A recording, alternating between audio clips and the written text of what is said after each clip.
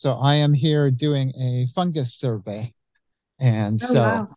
I got like 20 study plots. I'm kind of going around to all these plots, just like documenting all the fungi I can see. They're doing this fungal survey is kind of like their ecological awareness program. Wow, that's Oh, awesome. fun. Yeah, Yeah, and it's pretty like a good work. it's a new program like through Apple, or is it through the Fundus program? Nothing to do with fungus. It's just the company Apple wants to know which mushrooms they have growing on their campus. They got a Oh, pretty big cool. campus here, and they've done a lot of landscaping. They're like planting like all sorts of different trees and so all sorts of stuff in their landscaping. And so I was wanted to see Yeah. like what kind of stuff they have here. And this is the first time they've ever done a survey. Yes, this is the first one. What? That's so cool. I hope that you have somebody documenting it, make a cool Mycena video. I mean, it's just like a regular corporate job, so I'm not really filming a lot of videos here. Yeah. Um, who knows if they want to have their stuff filmed without all sorts of paperwork? Oh, I'm sure. So will you be putting all your observations on iNaturalist, or do they want it for their own records? Well, I didn't tell them about iNaturalist, but that is how I keep track of everything. So yeah, I'm putting everything in iNaturalist. And then when they ask for the reports, I just pull up my iNaturalist observations and download it as a CSV. I'm like, okay, here's your report. Nice. Nice. Yeah, you Yeah, it reminded works me. pretty I well. need to start posting my stuff on Mushroom Observer again. I was throwing a bunch of stuff up there, and a lot of people will message me like, "Hey, can you send me a sample?" And I met with Dr. Jaya there at UMS in Sabah, and he was like warning me about biopiracy and all sorts of stories about people coming in, and he's a bit secretive. So I was wondering if I can pick your brain a little later about what your opinions are on biopiracy and some of these black zones in that part of the world, because I wanted to upload and share, and he's like, "Hey, maybe pump the brakes on that." And I'm like, "Well, hey, Alan says, open science, and hey, I want to be like him.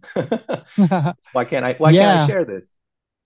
I mean, it's kind of like a difficult issue because they made these all these biopiracy laws, so pharmaceutical Hmm. companies can't get rich, like discovering Yes. some new drug and some kind of fungus in some faraway place.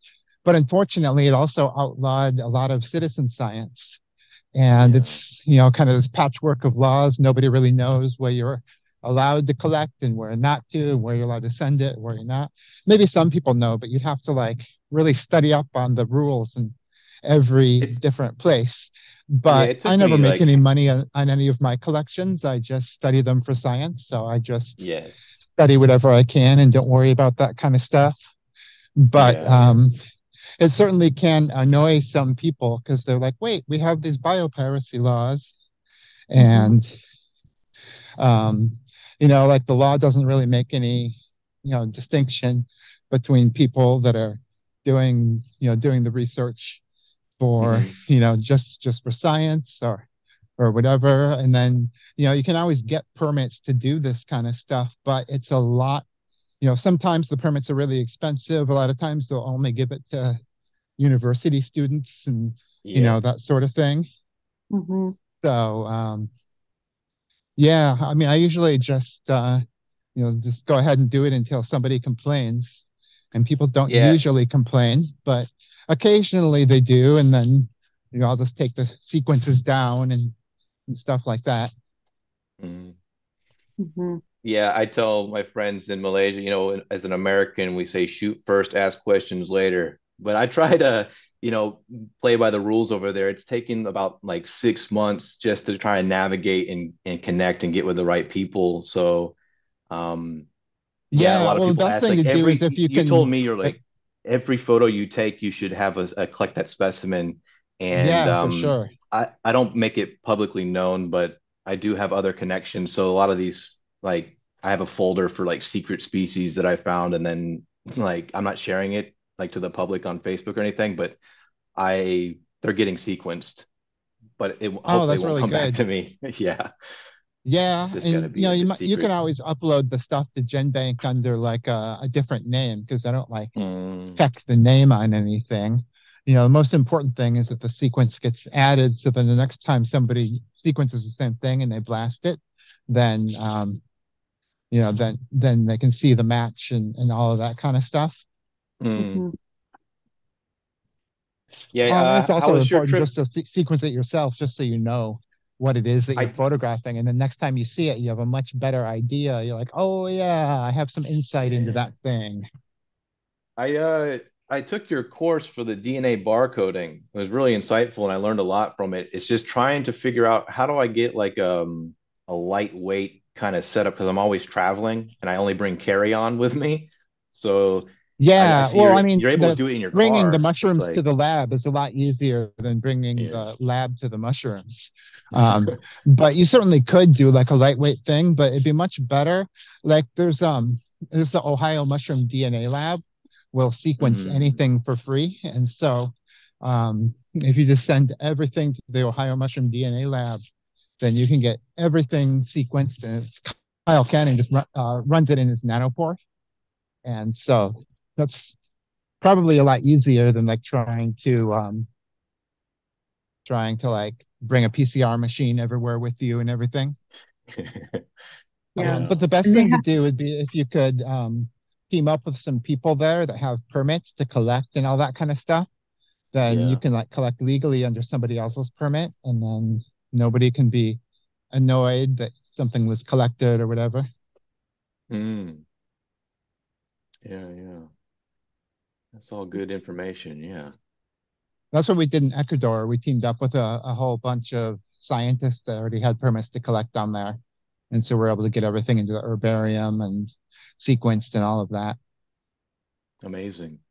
and you're in the same area as Steve Axford too, right? Like going to some of the same places, or is he in a different part of Asia when he travels in Asia? He's going to different He areas. he's like he goes to like northern India. I think I saw him some of the islands. I don't know if he went to Vanuatu, but he's like Australian, so he's around in I think I've seen him in Thailand as well. Um Hmm. yeah.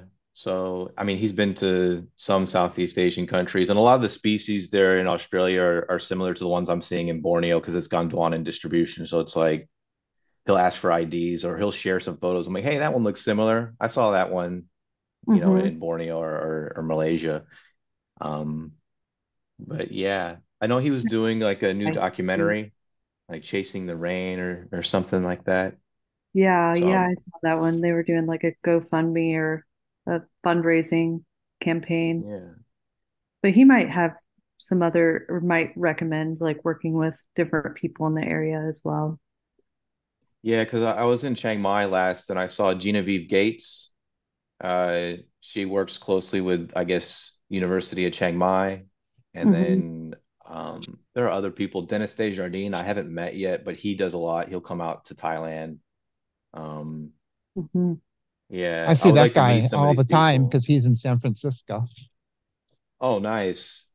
Yeah, he's like a legend, I guess, in Asia because he does a lot of the bioluminescent work as well. I've read a lot of his papers. Like, I'm really obsessed with bioluminescent mushrooms. So, uh, I actually got inspired by you, Alan, and seeing your photos and Oh, Hmm. cool. yeah, Yeah. learned a lot about that. So, um, Yeah. These days I photo stack all of them. And so, it really helps to be able to keep the aperture all the way open and everything.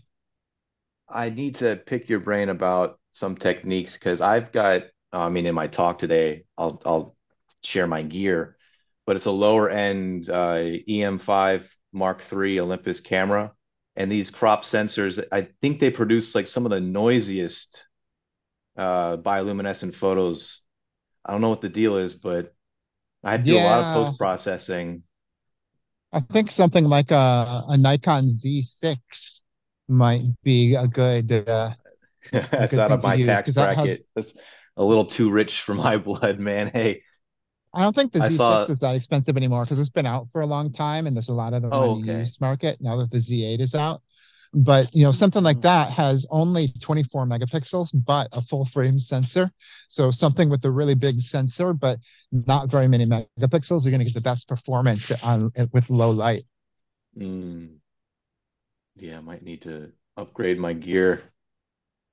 Yeah. Yeah, the only problem But with you're Nikon, and the only reason I don't recommend Nikon, is that when you're focus stocking, the screen goes black, so you can't see the pictures as you're taking them. yeah, So I that's saw kind of that. a bummer because with the Olympus, you can see exactly where you are, and you can like light it differently at different focus, whereas when you focus different places, or you can just tell it to take a lot of pictures and then stop it when it's done. Whereas with Nikon, you guess how many pictures you need, and it's either too Wow. many or not enough, and then you can start it again if it's not enough. But it's just kind of a pain. Wow, yeah. I've seen that where people are touching their camera on the touchscreen and it just goes black. I'm like, well, how do you know when to stop? Because on the Olympus, it's so Yeah, smooth. you just guess. Yeah. All right. Yeah, I Well, wish I could welcome. get the OM1. Oh, hey, Sue. Hey. All right. Well, I'm gonna just kind of welcome everyone. We're getting a little bit close to 7. We've got Oh, a cameo from the famous Alan Rockefeller. He's doing a survey at Apple right now, and he popped in. Excited to see him joining us. But we'll get started in another few minutes. I'll have a few announcements here at the beginning. But we are doing a live stream on YouTube as well. So anything from tonight, you can recap and watch back on the YouTube channel. So yeah, and we're also going to be doing a giveaway of this book here. It's a more of an illustrated book, but it's written by Alex Dorr, illustrated by Sarah Richards.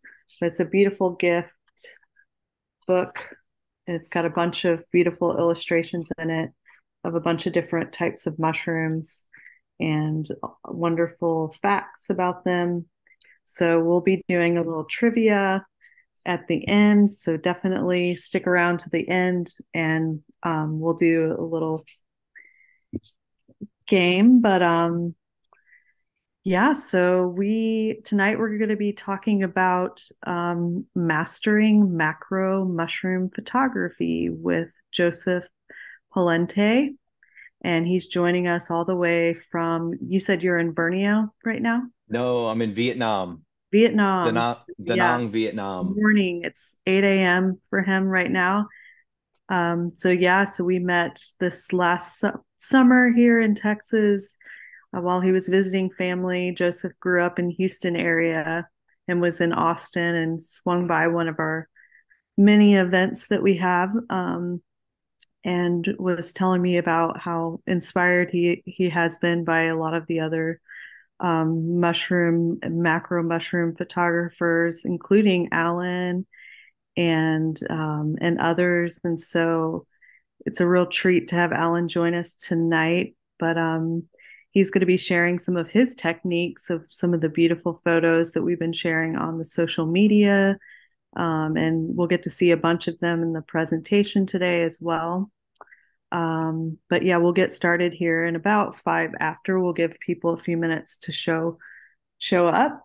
But in Austin area, and let's see, we have 3 events coming up leading us to the end of the year. Tomorrow, we're going to be at Cosmic Coffee in South Austin. Austin Davenport is going to be doing a giveaway. We'll have some of our merch, some of our new shirts. I'm wearing one right now. It's got our state mushroom on it. We worked with an artist actually also out of Houston. Her name is Sarah. She's part of a collective. They do the Houston Zine Festival as well. They're called Mystic Multiples. They do a lot of really cool eco art and things like that. But yeah, you can get yourself a Texas mushrooms uh, illustrated shirt with some Texas stars, a couple of other mushrooms on it. And we have a lot of star walks coming up. That's one of the mushrooms that fruits here in the winter. So our state mushroom, Coreopteris giaster, um, It's been popping up all over the place. I went on a walk today at Shoal Creek and found about 50 of them. There's so many. It was like every cedar elm stump that I walked to, there was a bunch of stars popping out, or cigars. So it's like cigars and stars, like all over the place. And this mushroom is really unique to our region because it only grows along kind of the I-35 corridor up to the Oklahoma border, about Choctaw County. There's been some observations in Wharton County as well, which is closer to Galveston. And then it also has been found in Japan in the 70s. They found it in Japan. They in the 90s, they even did some DNA to try to understand the how, the difference, I guess, like I'm not sure what kind of techniques they were using, but they were able to determine that the mushroom wasn't introduced by humans, and it was actually separated by 19 million years. And then this year, Eric Cho, who you all may know, who's famous for taking the picture, and I believe this is the same on this slide here. Is it the same mushroom, Joe? Yeah, I actually had the pleasure of meeting Eric Cho. He came out to visit me and my friends in Kuala Lumpur, and I spent a few days with him and got to learn how he takes his photos. It's really amazing. But it's, yeah, the same species, Okay. beautiful tiny blue mushroom, a mycena. Yes. So this mushroom, he took the beautiful photo. I think it's like the main photo in iNaturalist. You probably see it all over the internet. It's a beautiful, beautiful macro photo. Well, he messaged me on Instagram and shared that some mycologists in Taiwan had also found Texas stars as well. I mean, they're not Texas stars. They were all making jokes like, it's a Taiwan star. And so that's why common names are a little bit like, they can be a little bit misleading. And so when, of course, we were able to get a state mushroom pass by calling it a Texas star, like appealing to everyone's sort of like Texas pride. And you know how people are in Texas, they really love their state for many bad and good reasons. Um, and so yeah, so we've been going out and doing a bunch of walks. So we have a walk coming up on the 20th at our botanical garden. So it's the middle of the day. So uh, if you can join on the 20th, that's happening. And then there's another one on January the 6th at our botanical garden as well. And so we'll just kind of go over the ecology. We'll go over how you can find them because they're going to continue to fruit every time it rains um, throughout the winter. So yeah, and we love when people find them and share their photos with us online. You can add them to iNaturalist. I've been tagging all the ones that I'm finding on iNaturalist. So if you're in the Austin area, just go on to iNaturalist, look for the Texas Star mushroom, search for it, and then go out and go out and go to that same location and check it out and learn how to kind of its ecology. But yeah, I like to talk a lot about this mushroom. This is sort of our one seasonal mushroom that we're seeing this time of year.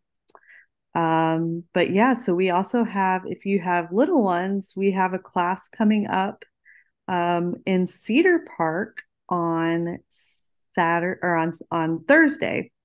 And Sheila will be teaching that class, and it's a mushroom paper craft class.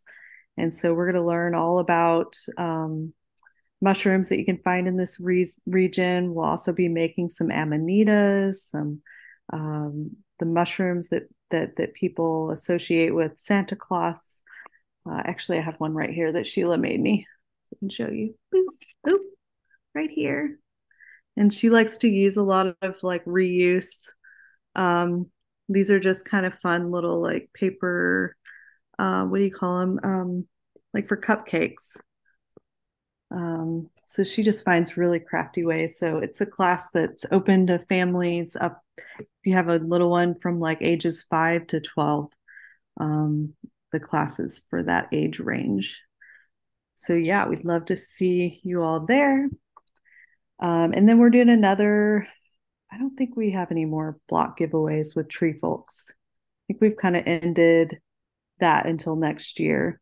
So we've been working with tree folks this year, doing block giveaways with them, teaching people how to mix in the decomposer mycelium with mulch to help their trees cycle nutrients or get nutrients a little bit quicker with composting. So definitely come out to one of those events as well. But yeah, so I can't think of anything else unless anybody else wants to share any other announcements, any other events happening in the sphere, the mycosphere.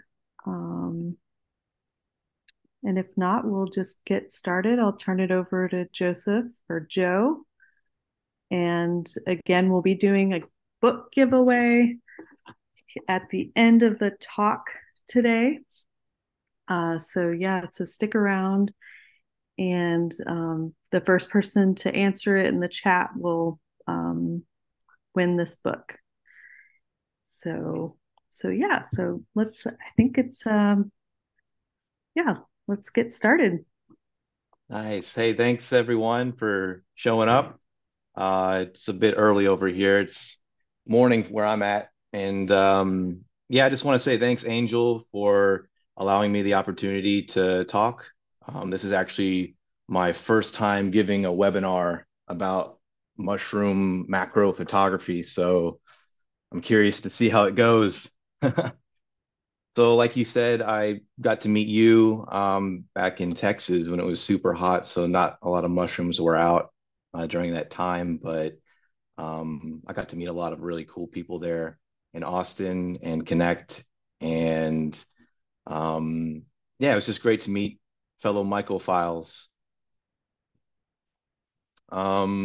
So I aimed to structure this talk in like three key parts, and each reflects a stage in my own personal journey of developing my macro photography setup and technique. So initially, I began with nothing more than my smartphone. I had a Google Pixel 3 phone at the time, and this was back in 2019.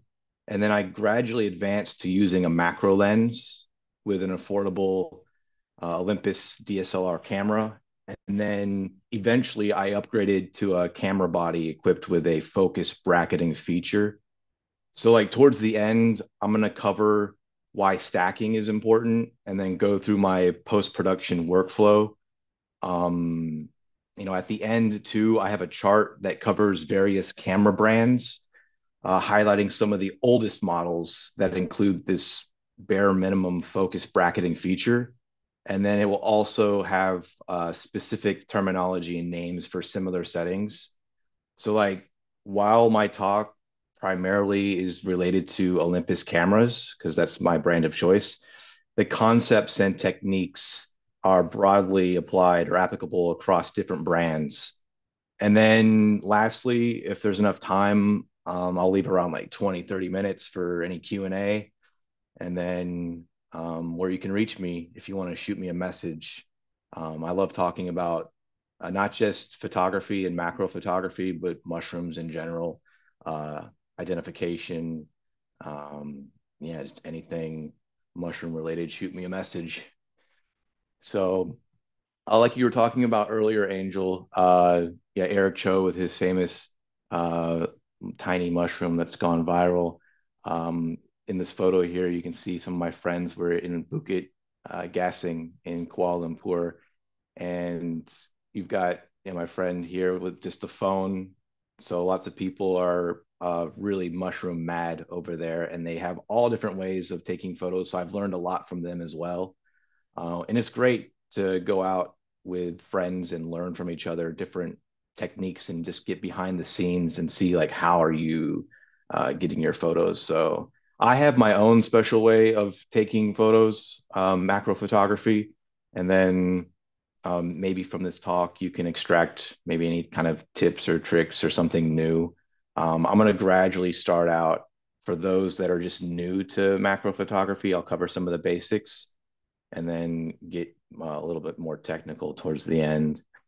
So, my introduction to mushrooms in general and kingdom fungi started in New Zealand. My wife is a Kiwi, and we decided to visit around 2019.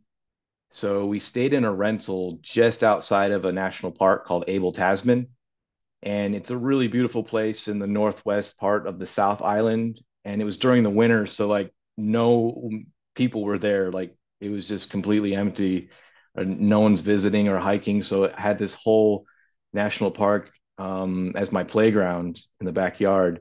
And we had just come from living in Shanghai for like 4 years, in China and Vietnam for another 3 years. So just getting away from like 24 million people in Shanghai and like 8, 9, 10 million in Hanoi, and just being just where there's no people at all, just a bunch of land birds.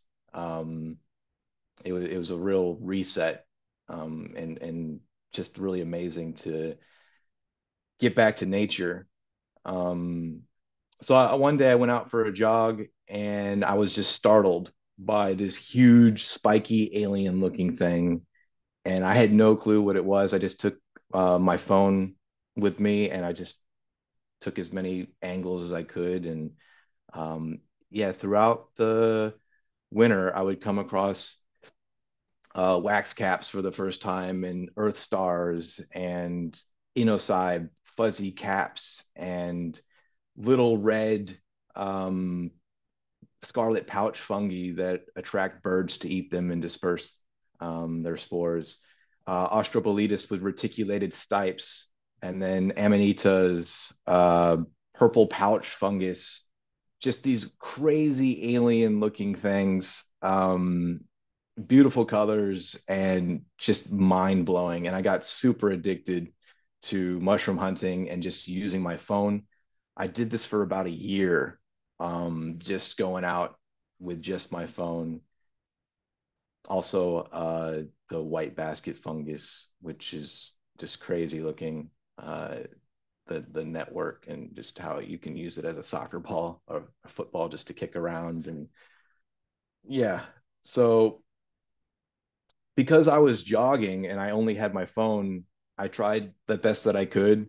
And then from that moment on, I wasn't jogging anymore. I was doing like slow snail paced forays. Uh, it just was an addiction. I mean, there's worse things that you can be addicted to, and mushroom hunting is pretty innocent, I think. Um, so yeah, I joined Facebook groups that dealt specifically with macro mushroom photography. And in New Zealand, there's a really great group there, and everyone is super supportive and encouraging. And I mean, the one that I was in, the New Zealand mushroom photography group, it just really helped me get inspiration and understand all sorts of gear that people were using. So yeah, this is the first what the heck is this moment that got me hooked on mushroom photography, the Amanita paraparina, or the Maori palisade mushroom, Lepidia mushroom. So I spent the first year accumulating hundreds of mushroom photos and then uploading them to iNaturalist to get IDs, because inevitably I wanted to know the name of what I was shooting. And then by uploading to iNaturalist, I was told, hey, like this photo is bad. I took a lot of bad photos, and they're just like, hey, in order to get an ID, you need different angles. You need to take gill shots. You need to figure out, hey, where's it growing from in situ? So this forced me to shoot differently and not just take one perspective of the mushroom. And this kind of blends art and science. So I tried different compositions, different angles. It was super easy to use my phone to get into these positions. Um, yeah, instead of like hovering over a mushroom and taking an aerial shot and then asking, hey, what is this? That's like the worst way to get an ID. I needed to get closer. So I tried to shoot the underside, the cap, the mushroom in situ, any interesting morphological feature that stands out. And for the longest time, I only used natural light, my phone, and then worked on composition and setting the scene. This is an Entoloma hochsteteri, or a wary wary kokako. It's on the New Zealand $50 banknote, and some joke about which one is rare. Um, so it was around this time that I found this bucket list mushroom, and I played around with the idea, you know what, I need to upgrade from using just my phone to something more serious. Every photo I look back on, I kind of cringe. And when I see it, I'm like, man, if I only knew back then what I know now, I would do so many things differently. So as I give this talk, hopefully, um, it's like I'm talking to my old self, like, hey, I had done this better. Um, so I mean, I like the juxtaposition of the color. I like the blue set against the green moss, but this one right here, as you can see, the stem, the stipe is blurry. It's not in focus. Um, I mean, the surroundings are nice, but um, I mean, I'm not satisfied with this, so I'm like, hey, I need to upgrade. So those of you listening now, you might be at that stage where you're just taking macro photos or just photos with your phone and you're thinking about getting a DSLR camera. So because mushrooms are found in precarious places and it involves a bit of yoga to get the shot, my friend in New Zealand refers to it as bush Pilates. With a phone, it's super easy to manage, although it does come with limitations. Some of these phones are getting better and better, but they still can't replace the detail that a DSLR camera can capture. So the first camera I had was this small Olympus Pen Light EPL6, just a word, a mouthful. But basically, it was a super basic camera that was cheap.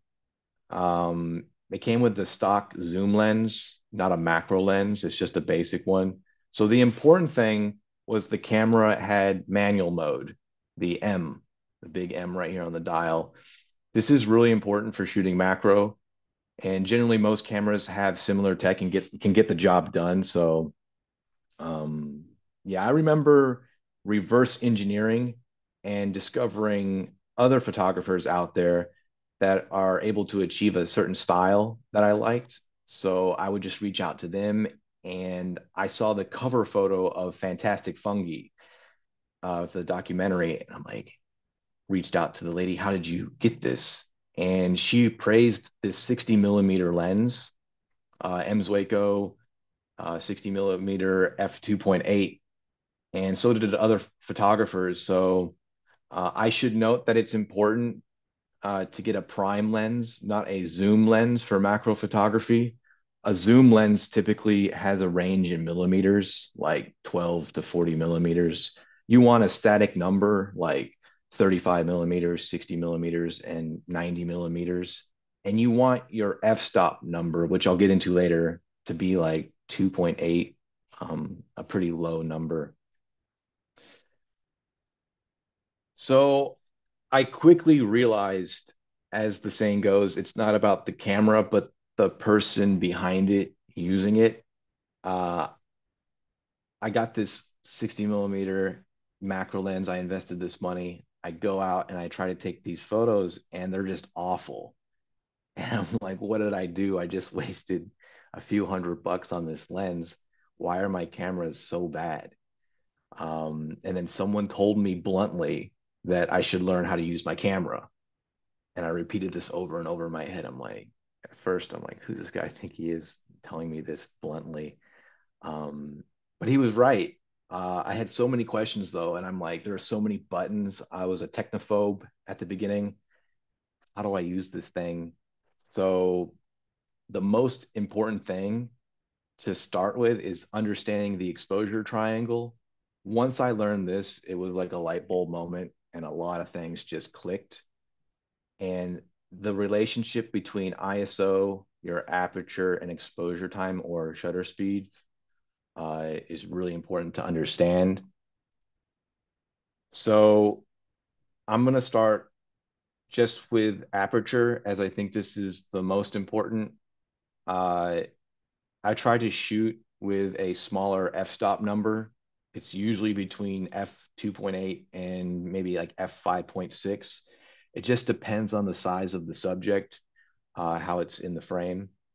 So all this means, like when you hear aperture or f-stop, usually on old cameras, when you turn it, you'd see these blades. There's usually like 6 or 9 of these blades that turn, and it allows uh, the change of the size of your lens opening and how much light is allowed to pass through. So when you have a smaller number, like when you see on the macro lens 60 millimeter f2.8, the 2.8 means that you're going to get a real shallow depth of field. I'll get into depth of field later and what that really means, but you're looking for that blurry background, that bokeh. Some people say bokeh. Bokeh is a Japanese word. It originates from Japanese. It means blur or haze. And this term refers to like this aesthetic quality of the out of focus areas in the photograph. It was popularized in the 90s, but different lenses can produce different types of bokeh, which can be described as like creamy or smooth, harsh, swirly. I try to get that nice background color to create a better artsy looking aesthetic photo. And towards the end, I'll explain how you can stack a series of shots so you can take a shallower depth of field to create this composite image where you got a lot of detail of the subject up close, and then the background is just nice looking. In macro photography, depth of field, you'll see DOF. Depth of field is really crucial. So I would say like aperture is the thing you need to think about the most. Keep it low, f2.8, f5.6 within that range, maybe. If you take huge mushrooms, you don't really need to focus maybe on your aperture being that low. You can make it higher, like f7, f16. I'll show you some examples later of single shots, but next up is ISO. It stands for International Organization of Standardization. They flipped the name around the acronym to be um, international, because I think in French it's International Standardization Organization. But yeah, you don't really need to know uh, any of that, except that it determines the camera's sensor sensitivity to light. And this is across all cameras. So I never shoot a mushroom without using a tripod. Holding your camera, it's going to open up like a lot of problems if you don't have a bonnet or a flash or diffuser. The way that I shoot, I just keep a real low ISO, maybe around 200, or set it to low. And then on some cameras, you can get more specific and choose like 64 or 32. You want to lower your ISO to remove as much noise as possible or grain. So ISO 1000, as you see in this photo, it's a bit grainy, noisy. You're trying to get rid of that because the subjects that you're taking, they're super tiny and you want to capture as much detail as possible. So unless I'm taking like bioluminescent photos where the ISO is 1600, I'm keeping it at 200 or lower. And then lastly, your shutter speed. Because it's on a tripod, I don't really focus too much on shutter speed. Uh, it's just not really in my mind. I'm just focused on ISO, keeping it low, and then the aperture being narrow, or at a low number, f2.8. Um, yeah, I mean, if you're holding your camera and you're juggling and you're trying to take, photos of birds, maybe, then you'll have your exposure time and your ISO a little higher and you'll be messing around with it. But I can't stress this enough. When you shoot macro, it's so much easier if you have a tripod. So, like looking at the camera screen, you'll see your exposure meter, and this is what you need to pay attention to when you start adjusting your aperture and your shutter speed. The correlation between these three will cause your photos to be either overexposed or underexposed. So a plus 0.3 on your exposure meter means that it is slightly overexposed. I try to shoot slightly underexposed at negative 0.3, negative 0.7, negative 1, or even more, depending on the color of the mushroom and the harshness of like white light that can blow out a shot. So it's super easy to brighten up an underexposed shot and retain all the details versus darkening an overexposed shot where a lot of details are lost. Um, I won't get too much into like shooting in RAW. If you want to go and do some research on your own, shooting in RAW mitigates this. It takes up a larger file size. It retains all the information, so it doesn't really matter if you shoot over or under. I shoot personally in JPEG, large, super fine, and uh, I have a 512 gigabyte SD card. So, I mean, technically, I could shoot in RAW and retain all those files, but it's pretty big and it involves more post processing. So, these next few photos are just single shots using the DSLR and macro lens that I had.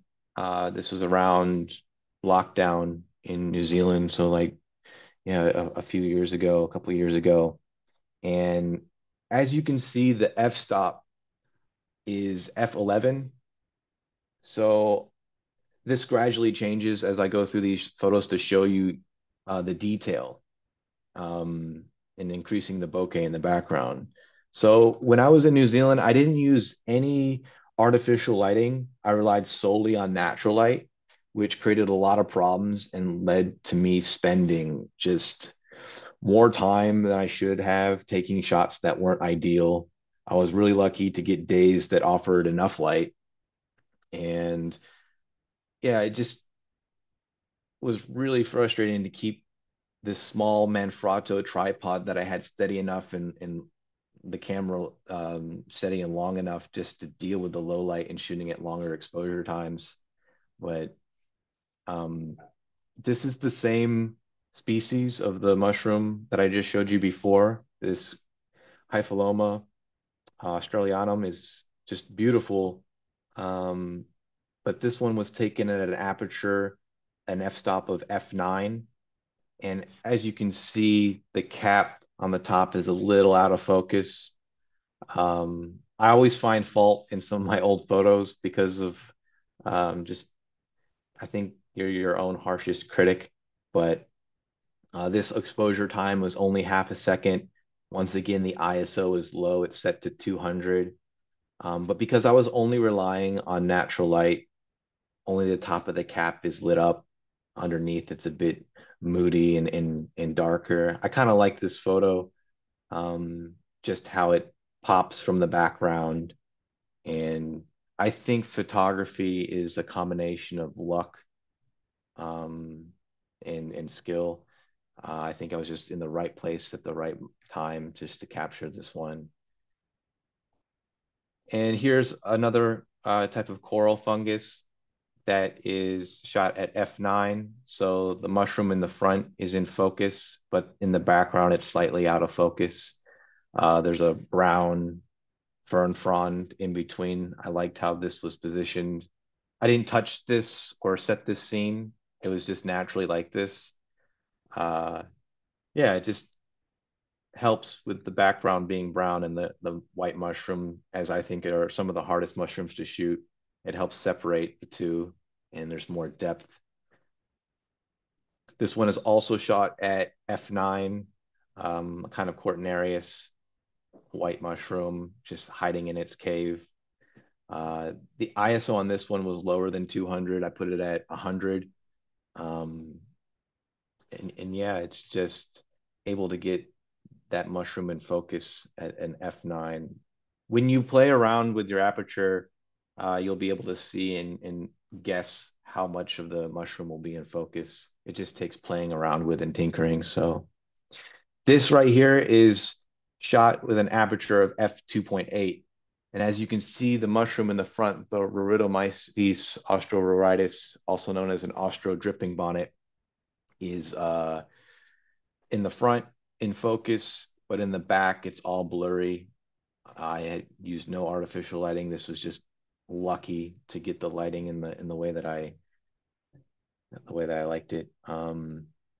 Yeah, and then the background you can see a little more mushrooms blurred out. This is more of an artsy type of shot. So to remind you, this is only one photo being taken. So you can take uh, macro photography without focus bracketing, just one shot. And here's another orange pore fungus shot at f2.8. These mushrooms are lined straight, so a lot of it was in focus. The background is still a little blurry, some bokeh in there. So finally getting to preparation and gear. After a couple of years of trial and error and learning how to use the Olympus system, I upgraded to a lower end model of OM cameras that was crucial for focus bracketing. When I settled on this camera, I needed a few things that were important to me. Uh, First, like I had mentioned before, I had already with me the EMS Waco 60 millimeter lens. Photography can be expensive. It's an expensive hobby. Uh, this lens is between $300 to $350. It hasn't left my camera for like 3 or 4 years.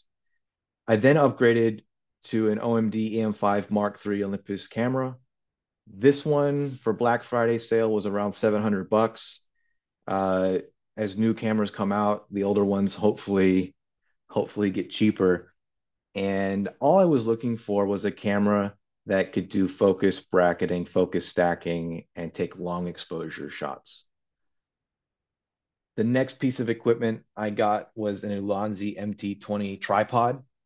This was like 70 bucks on their website. I think they charge over $100. Um, yeah, tripods are expensive. You'd think they'd be cheaper, but 3 legs, ball head, 100 bucks. Uh, on this specific tripod, it gets really flat and low. You can fold the legs out.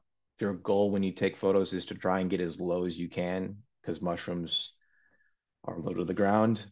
It has a plate that stays affixed to the bottom of the camera, so I can just slide the plate in, tighten the screw, the knob, and I'm ready to go. Um, I want a ball head on the top, so it's easy to rotate and maneuver the camera. And then I realized, hey, I need to start taking smaller photos or getting more magnification. A lot of people get this Raynox 250. It's just a clip-on lens magnifier that you can put on the front of your lens to get more magnification.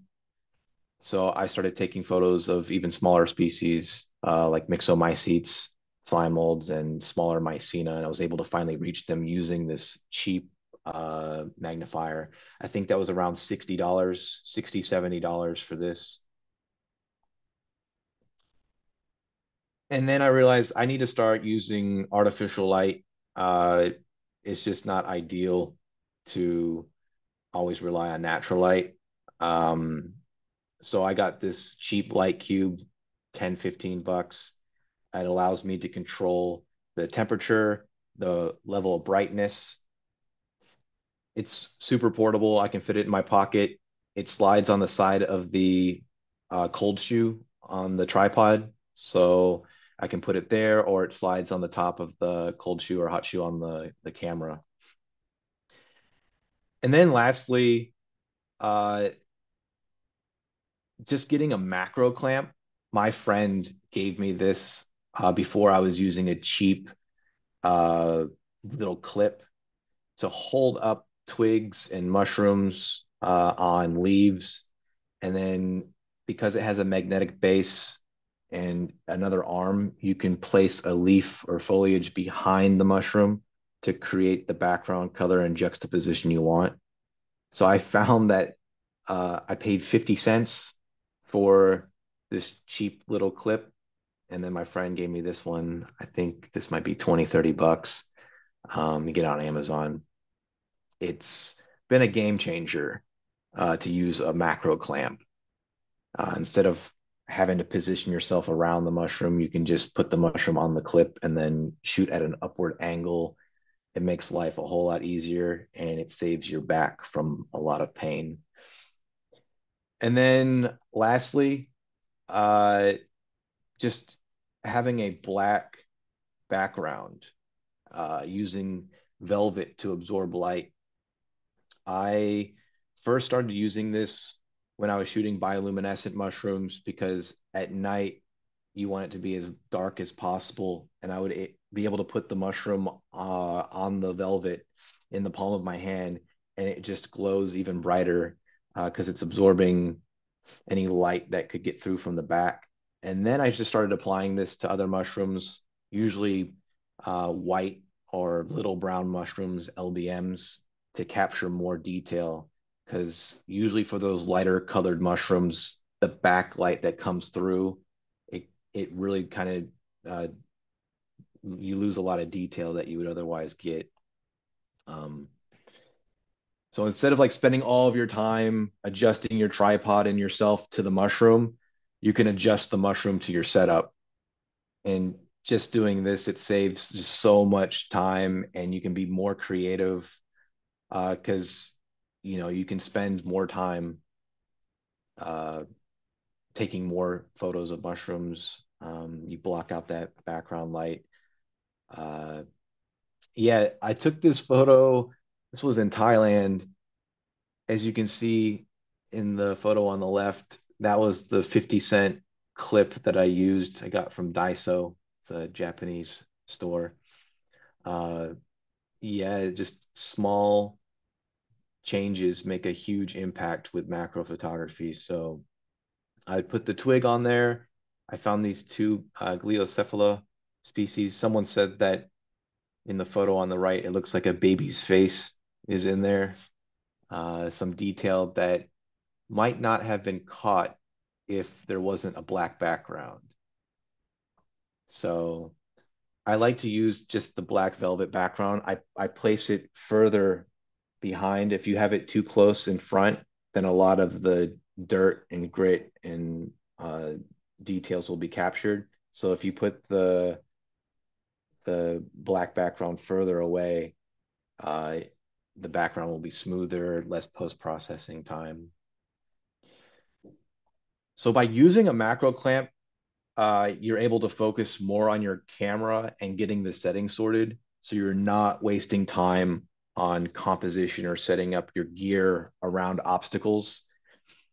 This allows for more control when shooting outdoors. So you can get really close-up shots. And this one right here is up there with one of the tiniest shots I was able to get with just the 60 millimeter and the Raynox, the magnifying clip-on lens glass. So some people ask me like, how do you even see that? And I've got friends that have really good eyes too. And when we go out in Malaysia, we each look for our own interests. So one prefers slime molds, one prefers cordyceps, and I like to find tiny mycena species that tend to grow on wood or leaves. So I'm always inspecting like small leaves and twigs, which force me to look closer. And sometimes I'll be shooting one specimen on a twig and then detect some other even smaller species. So this one right here might be some undescribed Favelaceae mushroom. And yeah, it was just really tiny and red. So I think shooting macro not only requires patience, but also like lets one enjoy the process of slowing down and observing their surroundings on a scale that's often overlooked or just impossible to see without a macro lens. So I've learned to not only use my camera like as a way to capture the minuscule, but also as a tool to detect smaller mushrooms that are naked to the human eye. And what's really cool is when you're like focused on that one subject and you look closer, you'll just discover more interesting subjects like a happy accident. Um, so this either happens in the field or in post-production. And there's been many times when I finish, editing images together to create this one detailed composite image. And then I spot like a colorful insect or a water droplet or cetacean or textures like cystidia, pileocystidia, or tiny hairs that grow from the cap. Various morphologies I didn't catch the first go around. So I think when you get into macro photography and you start using this gear, you should view it as like a tool, as like a way to discover this completely different, hidden, overlooked mycoverse. And now this one right here is really, really tiny. I like to maybe take one photo and then get many photos from that one photo. So when you are able to do really detailed macro shots, you can just take one shot and then crop it, enhance it, and you can maybe get like 3 or 4 different photos from one photo to tell a story. So for this, these are really tiny yellow, I just call them yellow clovers, yellow mycena clovers. And it might be like the tiniest mushroom that I was able to shoot uh, on a leaf, just zooming in and getting as much detail as I can. I think this stretches the max capability of what you can get with a 60 millimeter lens and your Raynox. So this is just to give you an idea of how small you can get. So one thing about mushroom hunting is having a knack of figuring out like where do you find these mushrooms. I have so many people asking me like where do you even like find these, because I go out for a hike and I don't see anything.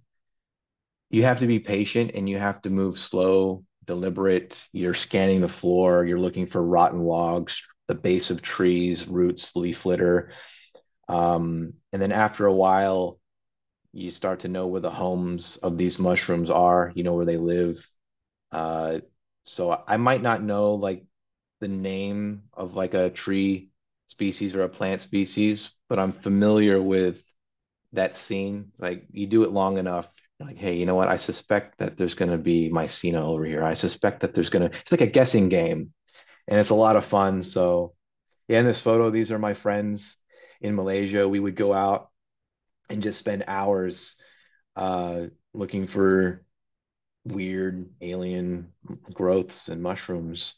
So, yeah, I would just recommend if you're going to get into macro photography, don't go with people that are impatient or want to go on a hike and just want to go from point A to point B and just knock it out and just do it, check it off. Like it's as corny as it sounds, not about the destination, it's about the journey. So, yeah, maybe find a group of friends that are patient and are also interested in taking photos. When I first started taking photos, like I said before, I didn't use any artificial light. So I invested in cheap LED lights. The Ulanzi, like I said before, 10, $15, a light cube. Lighting is one of the most important things in photography. So this might sound counterintuitive, but when I'm out taking photos of mushrooms, I prefer in the early morning when the sun isn't out. I don't want harsh light, but instead overcast or naturally diffused light. I try to get a combination of natural and artificial and keeping that color temperature between maybe like 5,800, 6,000 Kelvin.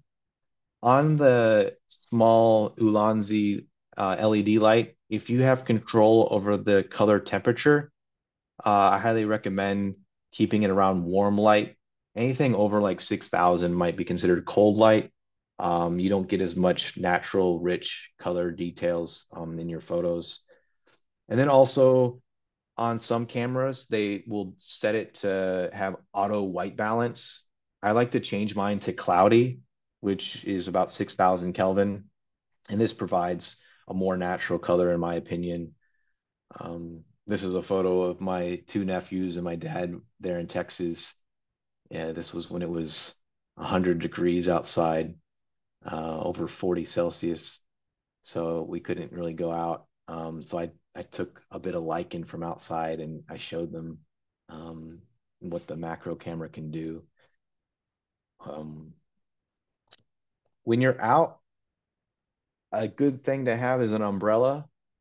Uh, when I was in Malaysia, it was raining all the time during the rainy season, so I'd bring it just for the rain, but it doubled up as a way to block out dappling light that comes through the canopy. So it's really annoying when you're trying to shoot and stack your photos, and then a random sunbeam just blasts your mushroom and then overexposes it and ruins the shot. So to control the environment around you the best that you can, I would recommend um, bringing an umbrella with you. And this was a Pulvero boletus powdery sulfur bolete that I found in Dalat, Vietnam. This is 12 images that are stacked at f5.6 aperture.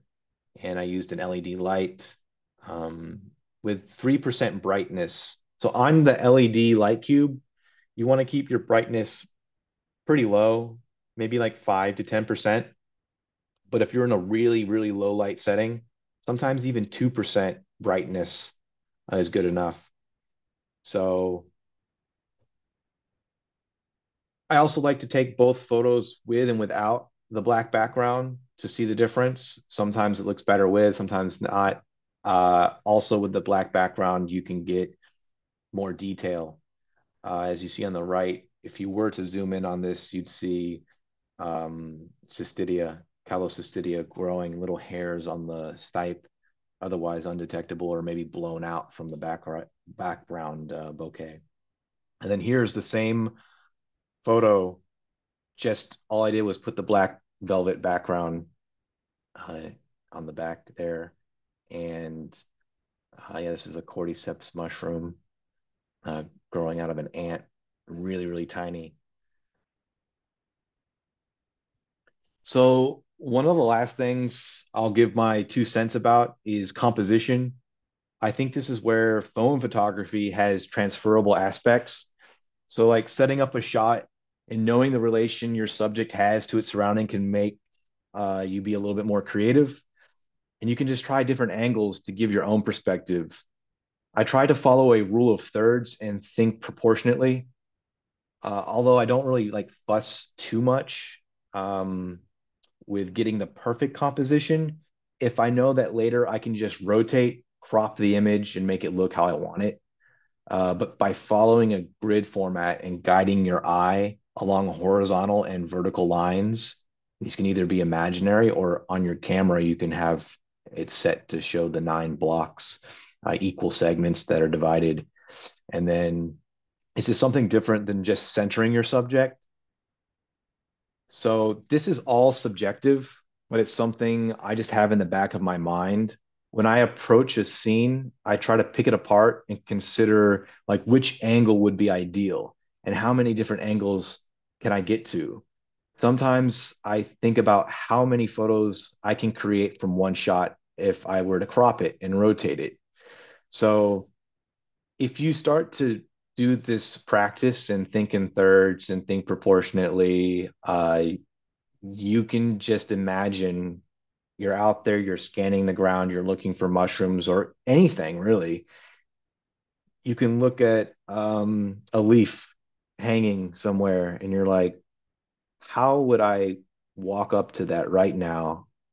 And how would it play out? Like, how would I shoot that to get like the best lighting in the angle? And as you start playing these games, you're doing like photography mentally in your mind because sometimes I'll leave and I forget my camera And I'm like, dang, if I only had my camera, like how would I do it? And it just becomes like a natural creative process. Um, and it's fun. So the original image of this cordyceps was off center. It was further out. All I did was rotate it and cropped it so that the vertical and horizontal guiding lines like aligned. So your attention is drawn to the sporangium, to the parathecium, to the top part, and then it's centered, but the proportionality of it, um, I think, in my opinion, is good. It's centered. So when I was in Sabah in Borneo at Kinabalu Park, I was on this trail that had recently had some of these huge trees that fell down and it blocked my path. So, being that I'd already come this far, I was like, I'm not turning back. I managed to climb through all these trees, and I was rewarded at the end immediately by these really bright yellow and orange cap Cortinaria species. And it was coming out, they were coming out from this small mossy nook at the base of this tree. And instinctively, I felt like this trio was poking out from their hole. So I tried to compose the shot so that they were more to the right side of the screen. And I just divided it up like there's three mushrooms here. So one and a half of them will be in the center, the other one and a half to the right. And then the far left would just be uh, greenery to provide more juxtaposition. And then your attention is drawn more to the right. Um, like I said before, this is all subjective.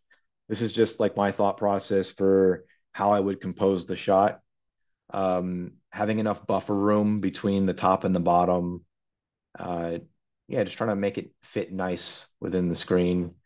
And this one right here was a single shot, not a composite, not a stacked photo. This was back in New Zealand.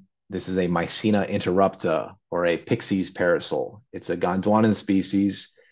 And we as humans like to anthropomorphize things. And I think it reminds me of like a little blue eye looking back at me. Um, and maybe you can't see it on your end, but the front part of the cap, it's like slightly out of focus. This was back when I wasn't stacking images, so it bothers me still. But I ended up just putting this so that the cap aligns with the left and the bottom part of the middle grid there, and it just fits nicely in the background. The bokeh is all right. Yeah, so if you just think in thirds, like the bottom part is like your foundation, the middle part is a transitional area where the action is happening, and then the top part is usually the bokeh that brings your attention back to the main subject. This is just my opinion. You can be creative and play around however you like. So, like I mentioned before, in that other photo, the front part was not in focus. And it was around this time that I learned, hey, it's like you don't need to be tapping your screen to get the focus point. On a manual camera, when you are rotating your lens, on most cameras, they have a focus peaking feature. And this is like a visual overlay that assists you in setting your focus point precisely instead of guessing whether or not certain parts of your subject are in focus. And you can change the color. I prefer red. You can do yellow, white, blue. Other cameras have different options, but this is a game changer because here I am rotating, trying to focus in the front, and I take the photo and it's still out of focus. It's because oh my eyesight isn't that good. This is a great visual overlay that assists and helps you focus in the front. So yeah, look for the focus peaking setting on your camera. So for this last part, I'll cover what software I use and how I go about stacking my shots, and then also a brief overview of my workflow. Part of taking these photos when I go out and I do focus bracketing, I'll come back with like 3, 4, 5,000 images on my SD card. And that might sound like a lot, But what really helps is using software like Helicon or Zareen. These are the two that I know that are on the market. With Helicon, I pay for just a year and then it renews every year. I think it's about 50, $60. I need to look it up, but both of these offer free 30-day free trials. Um, Zareen Stacker, I've heard, is way better. It takes more time to process, but if you're going to look into manually stacking your photos, these two I highly recommend. You can try them out. I just go with Helicon because it's quick, fast, it does the job. I also use sometimes Topaz Photo AI. It does denoising, sharpening, upscaling. Uh, I'm not trying to be a salesman here, but I try to limit as much work as possible on the other side. I'm not really a tech kind of person, and I find these to be really easy to use. It's just click, drag, and drop. Uh, Adobe Lightroom, you can use that. It's also an app on your phone, so you can go ahead and just change the brightness and enhance the image. You can sharpen it. You can do a lot of different things with Adobe Lightroom. I won't get into it, but it's both a an app and software. And then lastly, cloud storage. Storage is a huge issue when you're taking lots of photos and you're trying to stack. So I use Microsoft OneDrive. It's a website and an app. So when I end up taking my photos, I ended up putting it into like OneDrive folders so I can access it on both my phone and my desktop. I think you can get a terabyte for like $130 a year. Everything has a subscription, but it's something to consider. Or you can just get a normal hard drive, plug it in, easy. So I keep mentioning this over and over, but focus bracketing, to be clear, is like assembling a sharp puzzle from like several photos, and each photo captures a different slice of the scene in clear focus. And when it's combined, they create one image where the entire subject from front to back is sharply in focus. It's like similar to layering multiple transparent sheets and then each with a different part of a drawing in focus to create a complete detailed picture. And then each layer or image has a focus distance called a differential. And at the end, I'll show you a chart and what other brands refer to a differential as. Um, but this ranges from narrow to wide. The smaller the number, the more slices or images will be taken at a smaller f-stop. So I like to keep mine at around 2. The narrower uh, side is better. I just think of like sliced bread, and it's like how thin are these slices of bread, and then each photo as it's being taken is going back further and further to get the whole loaf in focus. Um, you might encounter overlap and some other problems like light halos. So I would just recommend figuring out what focus differential works for you.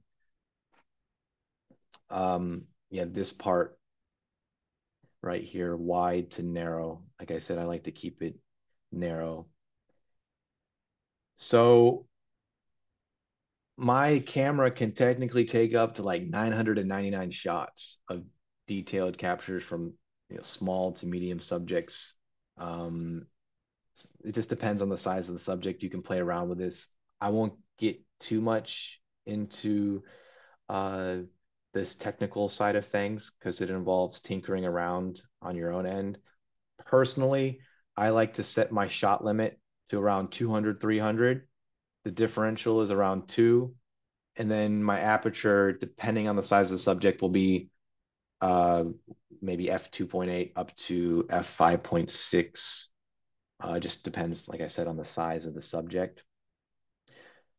So here is a calostoma that I found in Borneo. And I'll just show you here using Helicon.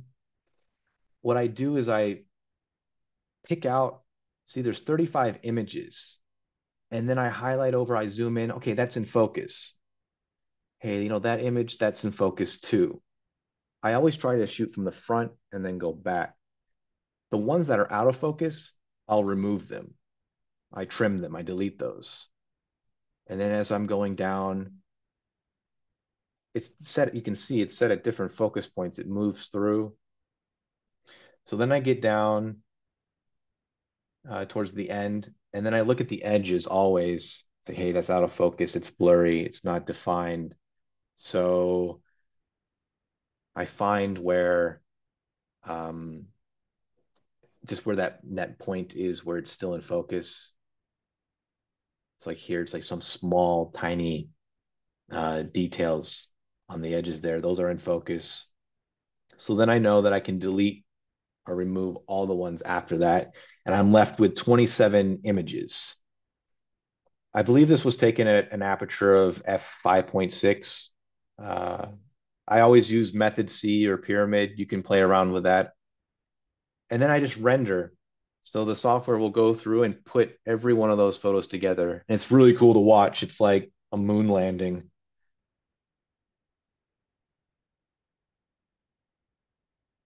So that's it. I'll check it again. You get a whole lot more detail. You're getting that depth of field. The entire subject is in focus. I do one last, zoom around to make sure nothing's out of place, or maybe I might find an insect or something that I couldn't detect with the naked eye. So uh, here's the final image.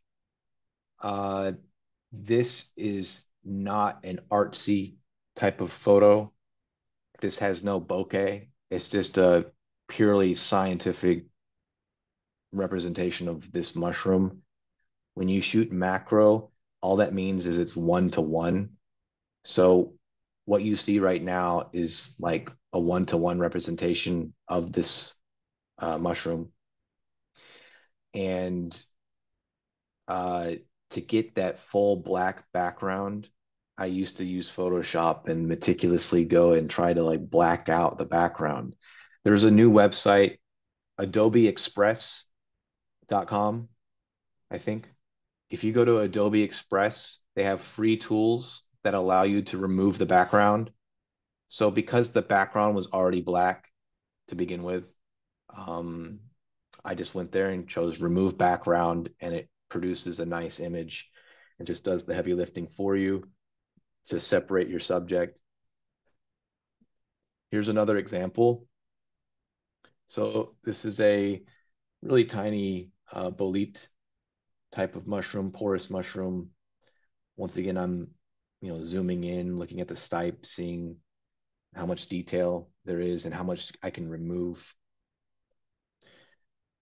And yeah, as you can see spores in there. I'm going around the edges mostly to make sure that it's in focus.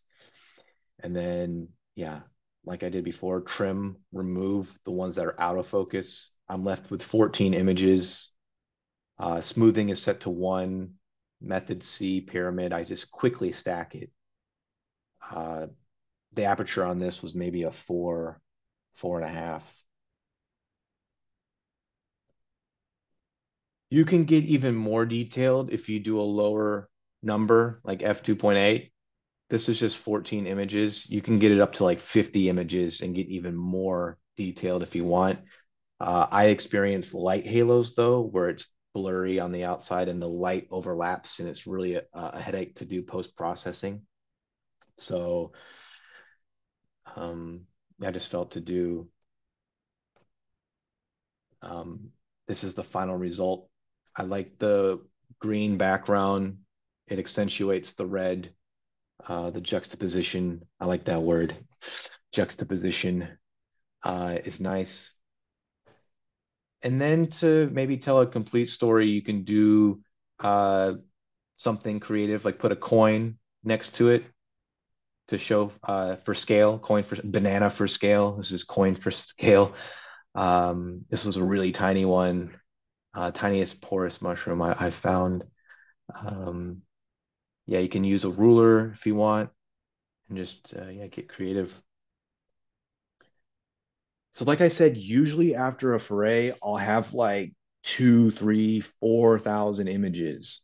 So I plug the SD card into my reader and I transfer all these files to my desktop. Sometimes it takes like 20, 30 minutes. So I'll put on a cup of tea, I'll go uh, take a shower, do something else. I come back and then I just put all the images into a folder. I name it with the location, and then I you become better at labeling things because before I would just click, drag, and drop, and I'm like, where the heck is this and where's that? And it's like as time goes by, you develop your own um, system of labeling and tracking down some of these photos.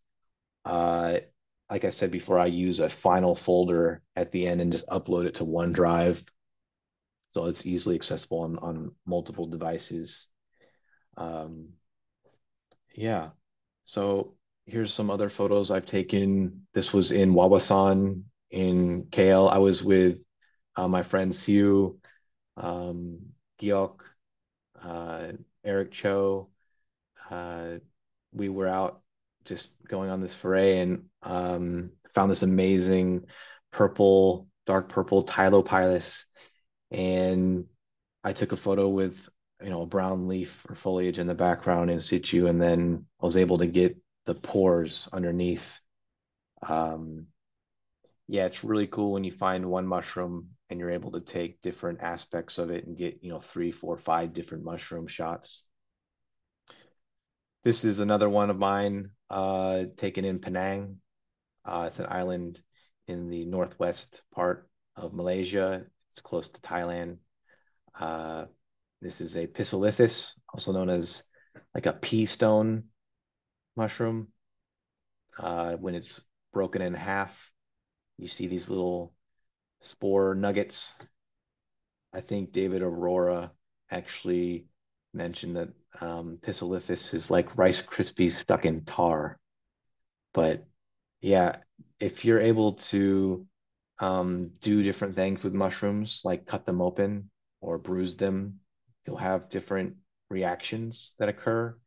There's a lot of detail that's hidden within mushrooms. Sometimes the most interesting thing is just opening the mushroom or looking underneath or just finding different patterns. Like this one here is a Boletonellus found in Malaysia, in Kuala Lumpur. On the top, it's brown, it's unassuming, but underneath, it's beautiful. You've got a evolutionary kind of indecision. It's pores or gills. It's halfway, and this one actually bruises blue, so it's related to a bolete. Um, but yeah, I just like this because you can take the one photo and then crop it, upscale it on Topaz. It takes maybe like 5 minutes in all to get the other image, and you can play around with it um, some more and then upload it to OneDrive. And this one here, also found in Malaysia, in Bukit Gasing, cat's tongue, pseudohydnum. Uh, yeah, just take one photo and then crop one part of it, and you can enhance it. Or when you're doing stacking, you don't have to do that much post processing, just crop it and it's good enough. I like this because the teeth just look really cool. This is a Hygroside, really tiny. Once again, maybe like 40 images stacked, 30, 40 images at a wide aperture, f2.8. If you zoom in even closer, you can see the spores on the gills under there. And once again, a red mushroom, try to get that green background for juxtaposition. Then yeah, here's another one I took of a Kukiana tricoloma or bristly tropical cup found in Langkawi. It's another island north of Penang in Malaysia. And yeah, this was about 50 images stacked, and I'm using an LED light. Um, yeah, just I got 5 leeches trying to take this one, but it was worth it.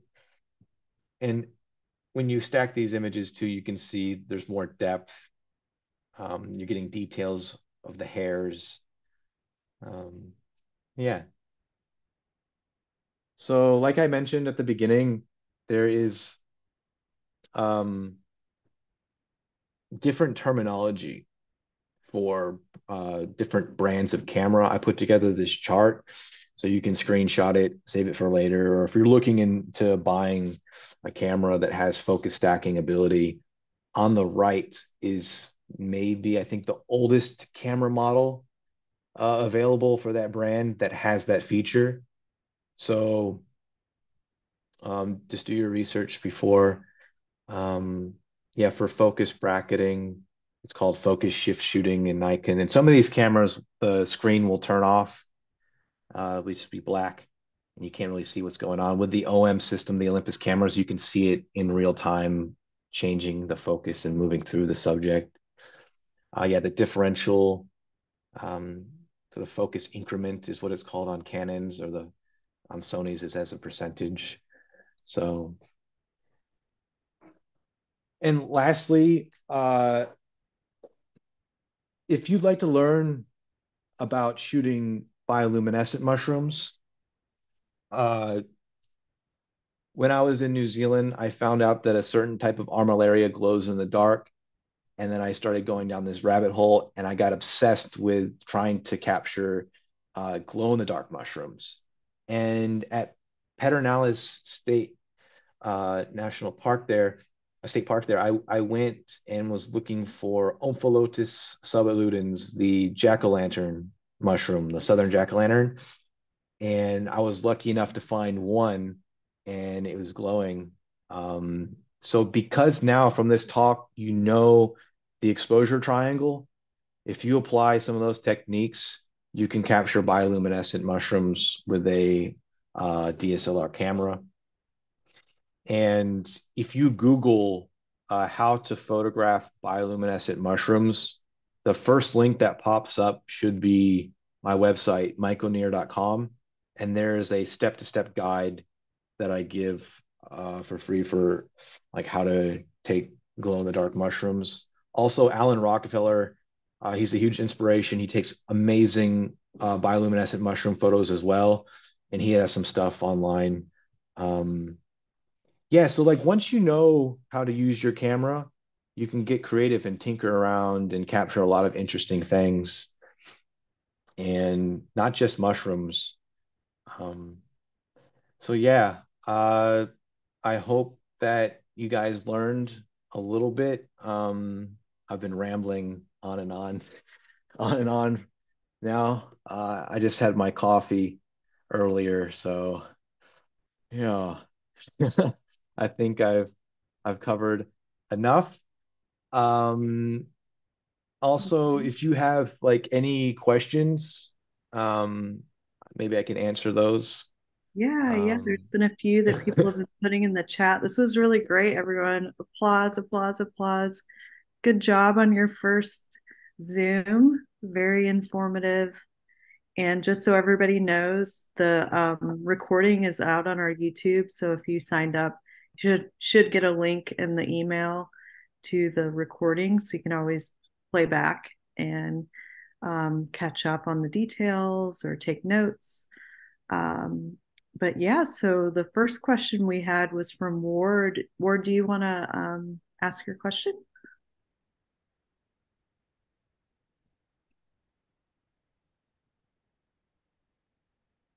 Let's see if he's still here, because I can ask for him too. So he asked, um, do you have all your equipment contained in one pack when you go into the field, or do you have to carry multiple bags?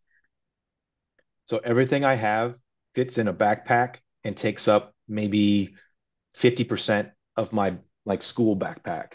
I have one carry-on that I bring with me whenever I travel.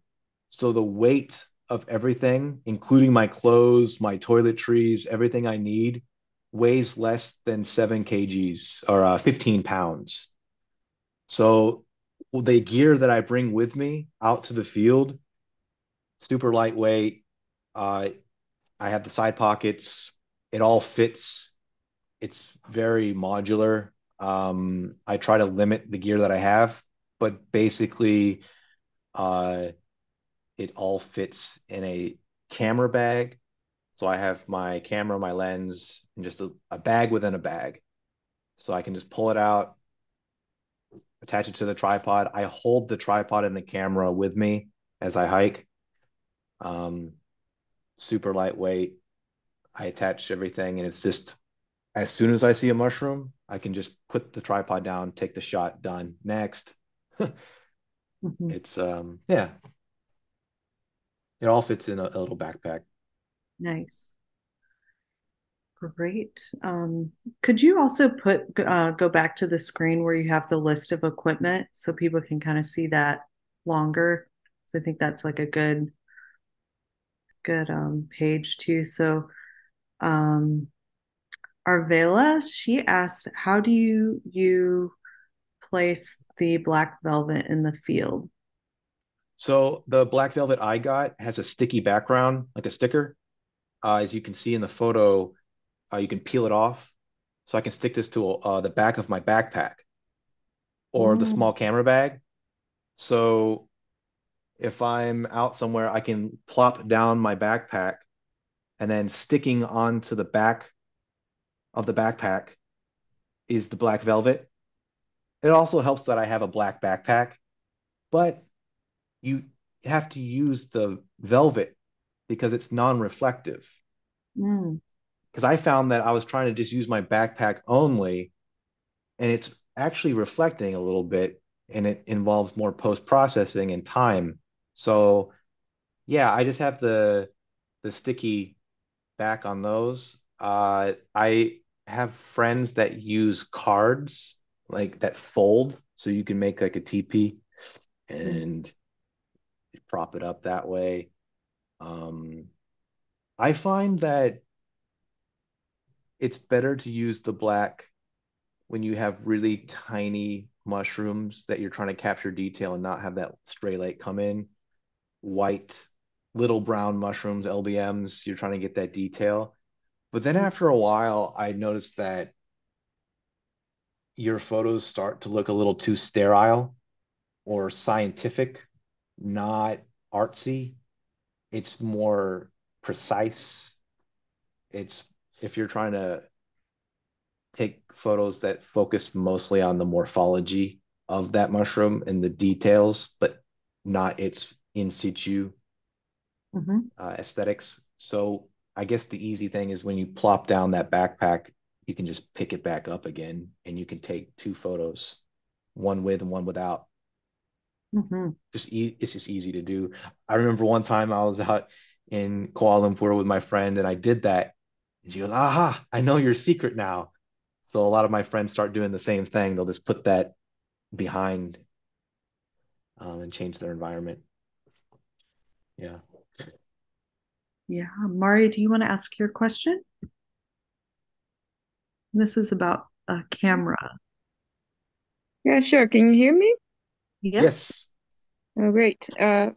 So I was looking at the Olympus TG6, which is like a tough camera of Olympus for like more adventure and quick photos, and it has Yes. really good macro settings too. I was wondering if you have any experience with it. If you can talk a little bit about it, if you have an opinion about it. So I Thank was you so actually much. thinking, It was oh no, great. Thank thank you. you. Thank you, Mariana.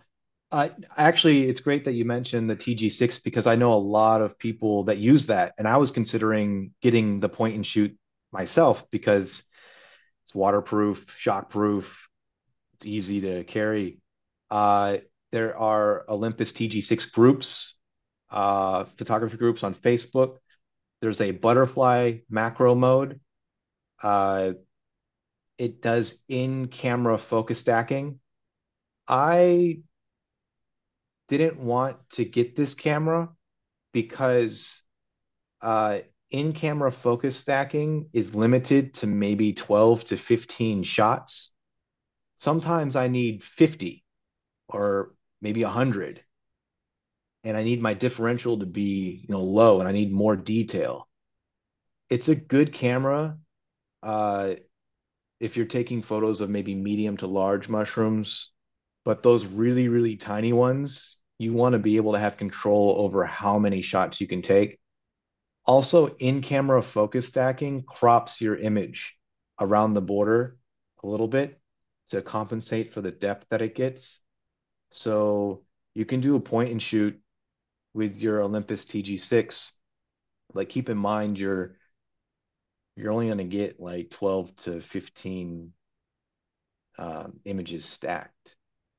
So I would recommend going out and looking at what other people have been able to capture. And if that's something that you want, then by all means go for it.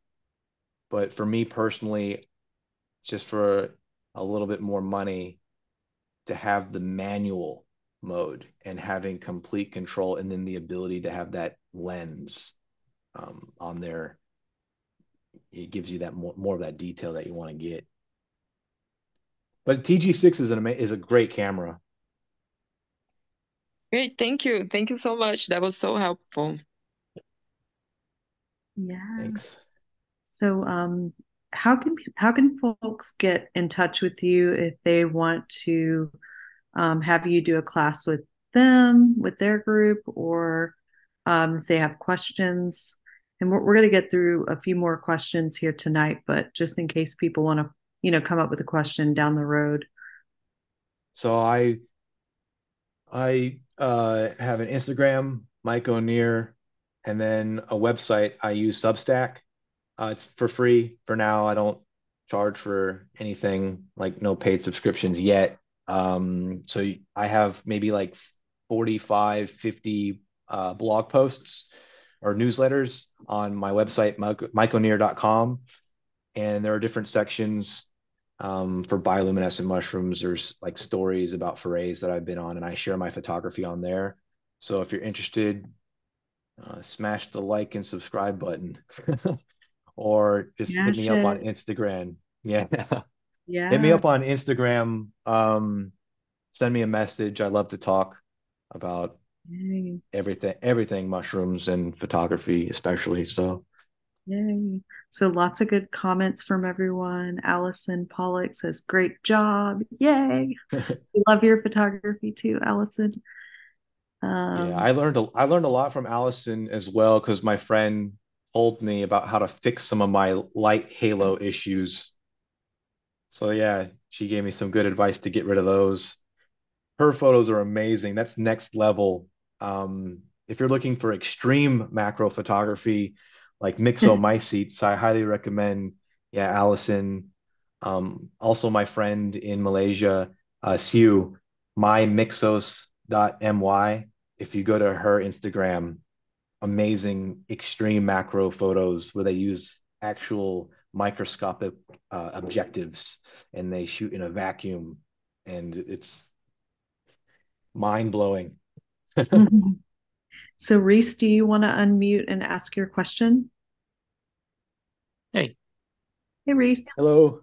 hey, Joe. Hey, so I just got into macro probably about a week ago. I got a similar setup with the Mark II. Okay. OM.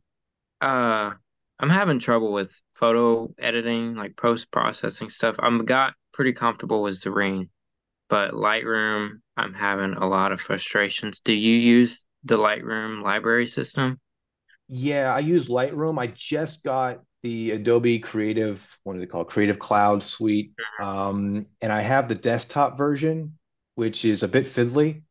Have you tried the app? No, not yet. Yeah, the app is more intuitive.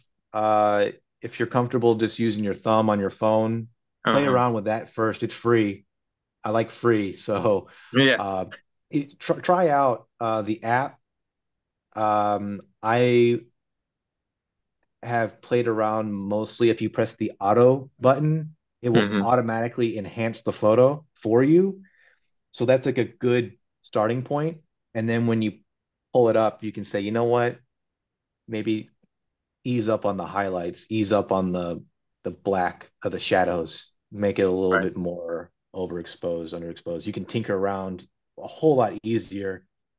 And then, like I said before, I use OneDrive, so I just save it to the cloud. Um, yeah, try the app out.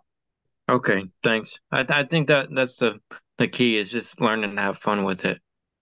Yeah, it can get real frustrating. Thanks. All Thanks, right. Reese. So we'll do a quick trivia giveaway and then we can all kind of chat. I know Alan's on here too. He might have some tips and stuff. I know him and before everybody joined, we were chatting about different things. So if people want to stick around and do a little chat after this, but I'm gonna drop the trivia question in the chat. So make sure you have your chat up, ready to answer. And again, we'll be giving away this book called The Little Book of Mushrooms, written by Alex Dorr, illustrated by Sarah Richards. So I just posted the question in the chat. So, first person to enter the correct answer will win. And I just need to get um, your address. So, you'll have to send it to me on our email.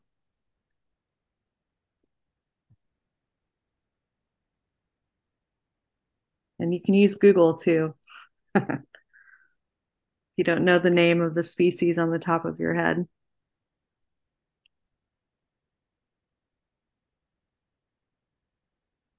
All right, Reese. Yeah, you got it. All right, Reese, if you could just send me your address and I'll get that out to you in the mail. Good job, everyone.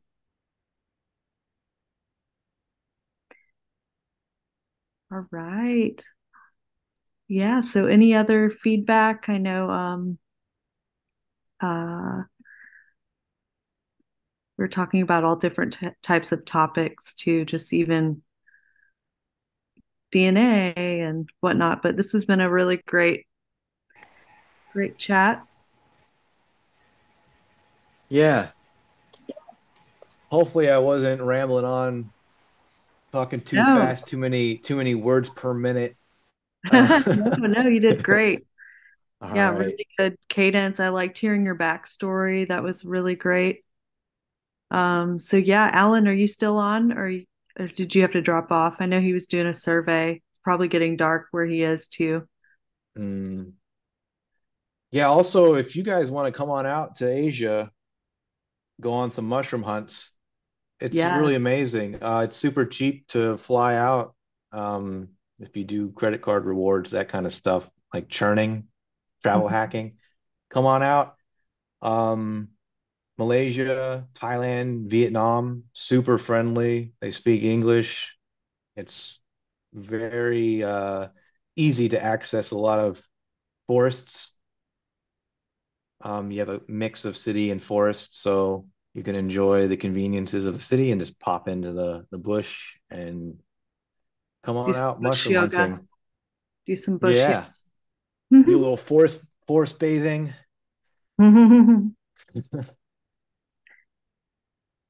Yeah, the door is always open. Hey Joe, this is Gabby. Can you tell us your Instagram again? Myconeer, Myconeer. Okay, awesome. Thanks. Thanks. Yeah, I try to keep up with that social media though. Yeah, I don't even use my personal account anymore. It's just only mushroom photos. I can only handle that. Yeah. I mean, the Like, algorithm will take over pretty quick too. There's like certain other topics I used to be interested in. The more involved I get in the mycology community, I'm like, hmm. what happened to this person? Like I never see their stuff anymore. I'll go through like my photos. Where was I on September, 10th? And it's like, oh yeah, I remember that mushroom species, so I must have been there. I joke Mhm. that there's never a mushroom I've met that I haven't forgotten about. So I use those as like anchor points. So like that Yes. blue mycena, it's like uh nostalgic. It's like, oh, I remember where I was when I saw that one. Okay, that one must have been there in that month. And yeah. Nice. Yeah. So, Alan, I'd love to hear some of your thoughts. Did you find any mushrooms at the on the campus today?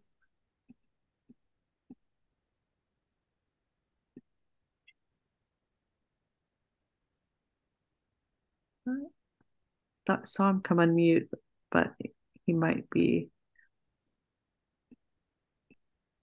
Yeah, I saw he was in like some wood chips around the campus there, I guess. Yeah, doing his survey. That's cool.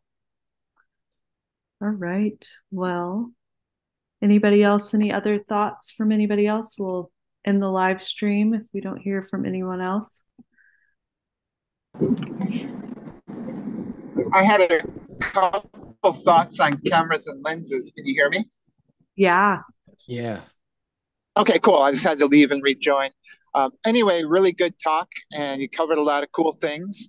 One thing is that there's a new lens out, the 90 millimeter Olympus lens, which gives you Uh, twice as much detail as any of the other lenses because it has 2 times magnification. And then they have the 2 times teleconverter, so you can get like 4 times magnification. So if anyone wants to get really tiny things without having to take it back to a studio, then that 90 millimeter lens is definitely the one to get. And that works on most micro four thirds cameras, including those Olympuses. I wish I could afford it. It's like, oh man, super expensive for the teleconverter as well. My friend has that set up, and the tripod that I recommended, the MT20, the Alonzi one, it gets top heavy. So Mm. you need to upgrade your tripod as well. So if you're going to get that camera, maybe don't get the MT20 like I recommended. Maybe get a sturdier tripod. But yeah, I wish I had the money to upgrade to that because that's the next step. I've seen some amazing shots with the 90 millimeter. Alan, do you have OM1? Do you have that camera or No, I have are you Nikon stuff, Nikon? Okay. so I can only use the 60 millimeter lens. Um, Uh, 100, whatever. Pretty much the same thing for mushrooms. I like the 60 millimeter lens. That's pretty much the only lens I ever use. yes, yeah. Actually, it's the 50 millimeter ZMC macro lens. Um, but also, I had a couple of thoughts on the TG6, and that is that the photo quality is very similar to a cell phone. So if you have a cell phone, there isn't really a lot of reason to get that camera. It's slightly better, but not like enough to really get it. So I always tell people don't bother getting one of those and just get a real camera and macro lens if you want to take macro photos. And if you don't want to do that, then just use a cell phone.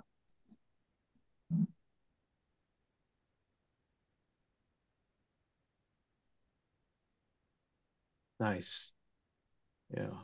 Yeah, so someone on the Thinking Zoom actually, or sorry, on the YouTube actually asked if you wanted to kind of inch your way into mushroom photography, just starting with cell phone, like what would be like the best cell phone out there like to get right now? I would say the Samsung S23. I've seen some really nice macro things on those, and the video is pretty good.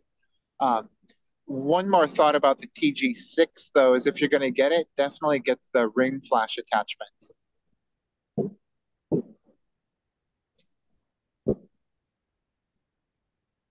Hey. Yeah. I started out with the Google Pixel 3 just because at that time it said, "Oh, the camera's amazing for it." And yeah, the advancement in camera technology on the phones have gotten like really good. I haven't seen like the latest iPhone. I don't know if you're, Android or iPhone, whatever team you're on, but like Huawei also, I've had some friends in Malaysia that use Huawei. Um, or I don't know, this other camera.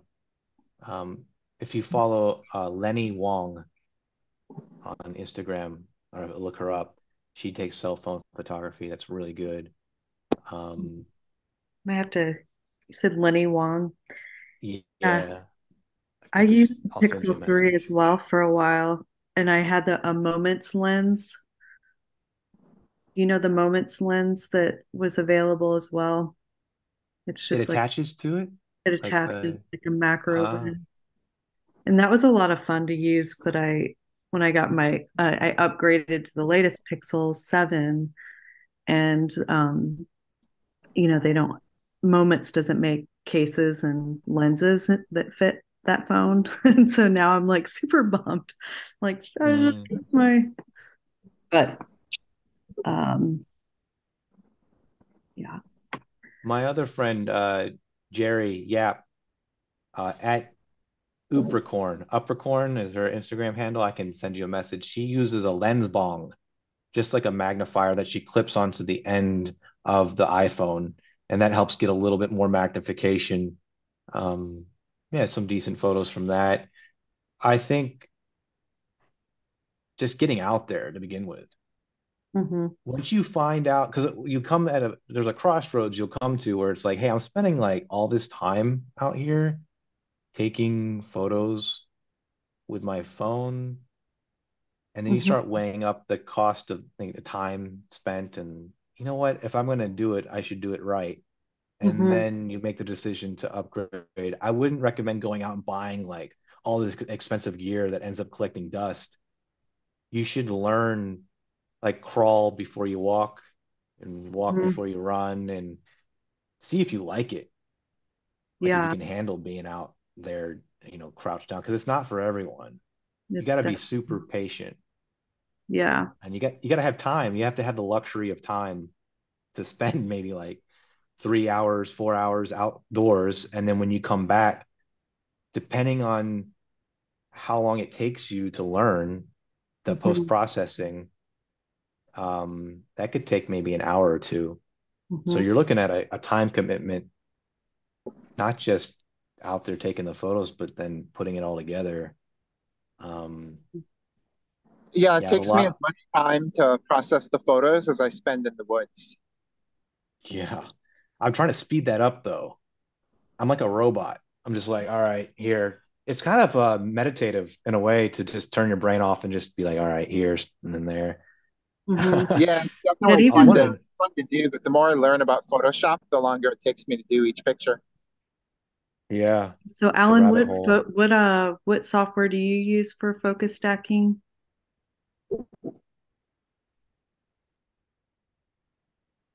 Oh, I think your I'm audio. sorry, it kind of dropped out and I didn't get the question. Yeah, what software do you use for your focus stacking?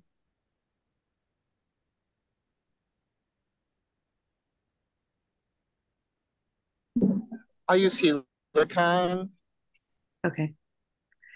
And I was gonna ask, Helicon method C, and then sometimes I'll combine method A and B and C, but for usually method C is the best I find.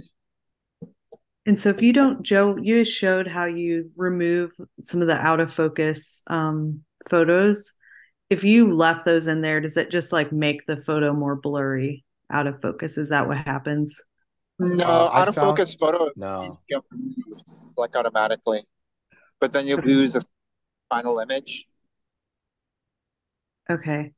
like for me, like I found on some of the methods I was doing, I get those light halos, like there was an overlap. It was like, oh, there's more around the edges if I left some of those photos in and I wasn't trying to reduce it as much as possible. Uh, less is more. I Mm-hmm. think it doesn't take that much time just to like go around the border and see like, oh, hey, you know, Mm-hmm. crop Yeah, take this from yeah. one thing that Alison Polak showed me that really takes all the halos out right away is you duplicate the layer and then use content aware fill to remove the subject. And then you blur the background and then clone in the background from that other layer after after like going back to your first layer and selecting your Oh, object and wow. Okay, so this is on Photoshop. more takes all of the halos away at the same time. So that can make things look really nice, and it can be a lot faster than like going around the edges of all of your mushrooms to like clean up those halos. Wow, you saved me a bunch of time, and I'm now looking back at old photos, and I'm like, man, I wish I can get rid of those halos. So this is all in Photoshop, right, Alan? You duplicate the Yeah, layer on I do Photoshop, and everything in Photoshop. I don't use Lightroom or anything like that. You know, the Adobe Camera Raw plugin, which is basically Lightroom. yeah, But if you want a quick zoom sometime, I can show you how I do it in Photoshop, just because it's a okay. little bit complicated, like just the first time you do it. And after that, it's pretty easy.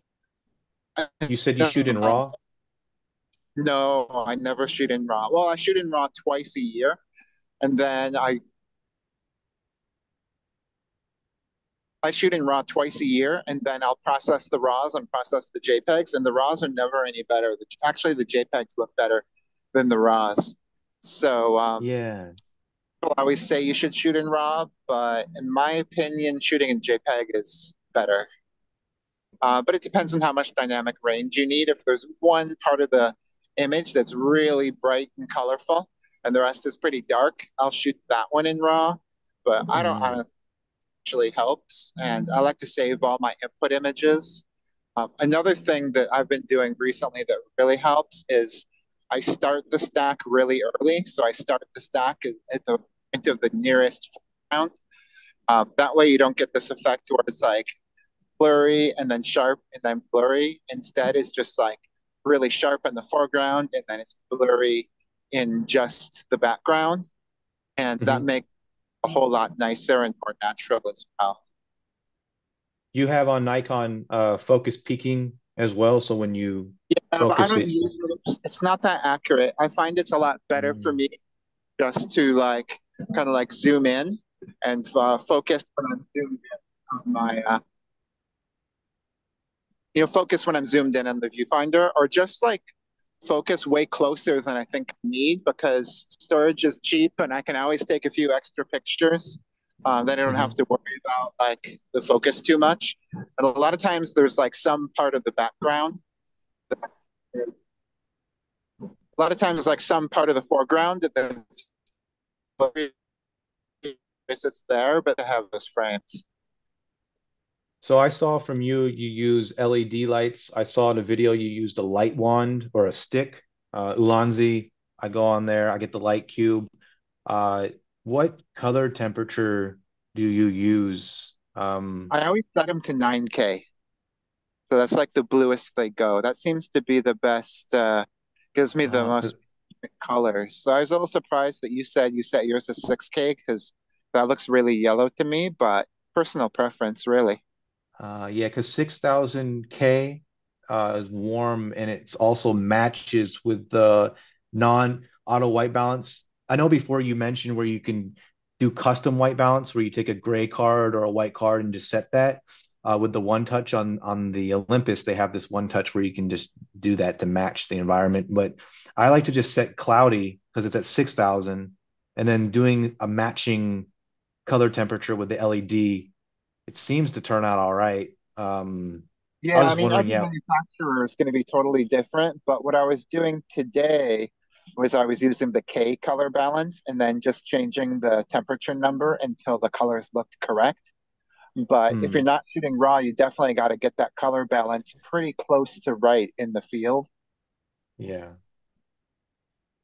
yeah, because that's a problem where like people argue like, oh, you're beautifying and raising expectations for a mushroom that you shoot doesn't look like that in real life. So I try to match it what my eye sees, Yeah, try to get I as always close try as in possible. post processing, just make it look like it looked in the field. Yeah, yeah. And recently I've been using a lot more natural light. I don't use those cues much anymore. Um, like it depends, really depends on what the light's like and what I'm going for. But if I can get away with natural light, I'll use it. But Hmm. sometimes I'll look at something and I'll just see that a little bit of extra light coming from this or that direction would really help. So always best to shoot a few stacks with the lights in different spots and in different intensities and just see what looks best later. Yeah, yeah. Have you ever shot with like a bonnet, like a handmaid's tale bonnet, the diffuser and the flash? And I know a lot of people are into like the Oh, I Cygnus use tech and that. flashes. I only use flashes when I'm doing night hikes for things like Hmm, spiders and like amphibians and moving. stuff like that. I think for something that does not move like a mushroom, then you don't really need a flash. So if you did get a flash and you use it can work really well. They're just kind of ridiculous looking and really big and kind of unnecessary. But like Stu Piquel in Los Angeles, he shoots everything with flash, and his stuff turns out amazing. Hmm. Yeah, I saw some of his photos. He was in New Zealand for a while, I think, and in Yeah, he was. Australia. Yeah, really nice. Yeah. But You I have a think good for time people, there yeah, it in New was really Zealand? great. I went with Joey from Crime Pays but Botany Doesn't, and it was very fun. We saw a lot of plants there, went to a lot of crazy plant habitats and a lot of really interesting mushroom habitats too. So yeah, Yeah. it was really neat. We were traveling with Miguel, who runs the herbarium over in Tasmania, and he was a Mm, really cool guy to travel with. So yeah, that was a great trip. yeah. Next time though, go to the South Island, man. It's the best. If you get a Yeah, chance to. definitely like to Yeah. check out the South Island. Yeah. I'm curious if either of you all do like to do, because it's such a like viral popular thing, and of course like Steve Axford has like done a lot of the like time lapse photography. Um yeah, is that something that either of you all like to do as well? Um, in a popular mushroom is the phallus, the stinkhorn that grows. I've gotten some time lapse just with my phone. I used my Olympus before. The quality of the video that Steve does is just amazing. I think he has a fungarium, like a shipping container, so he has Yeah. that controlled environment. I don't have a home. I live out of a backpack and I travel around a bit nomadic, so I don't have the luxury of a fungarium where I can go and do that. Hmm. But yeah, it would be amazing to have the setup and the time to do time lapse. Slime molds, those are quick. You can do Hmm. that, in a day or two. But Yeah, you I need haven't messed consistent with lighting. sorry, I haven't messed with time lapses either. But Joe is correct. To get a good time lapse, you have to take it indoors, and so Yeah. you just cut like a square foot of the forest, or bring the mushroom all back Yeah. while they're still attached to the substrate, and then you just got to do it indoor. Ideal with some humidifier so they don't dry out, like in a garage or something that you can keep real humid, and you Mhm. can definitely get really amazing stuff. But I never really messed with that. Yeah.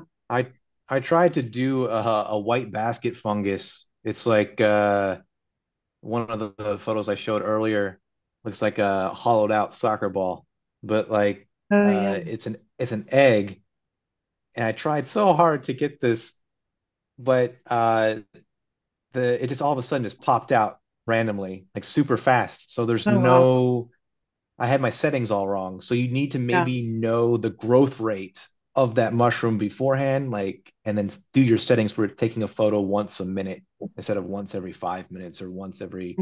You kind of got to gauge it and play around with it. I think to start with, maybe slime molds might be easier because they're so Hmm. quick. You can just video it maybe. Yeah. Yeah, but Steve Axford takes it to another level. Oh Um, yeah. Just yeah, yeah. we had him do a talk like early in the pandemic when the planet fungi first came out. And that's when I learned he had a shipping container. I was like, oh wow. But I when I was wanting to, photograph the star mushroom opening, I didn't know, like, because I know that I've seen how it's like attached to its substrate, which is like a root or like the Rhizoid. stump. Uh, Yeah, and it's yeah. like what happens it's when it's in its cigar morphology, what happens if I take it away from its, food source? Is it going to continue to open up and continue its life cycle? And but yeah, no, I think I saw one other person trying it out.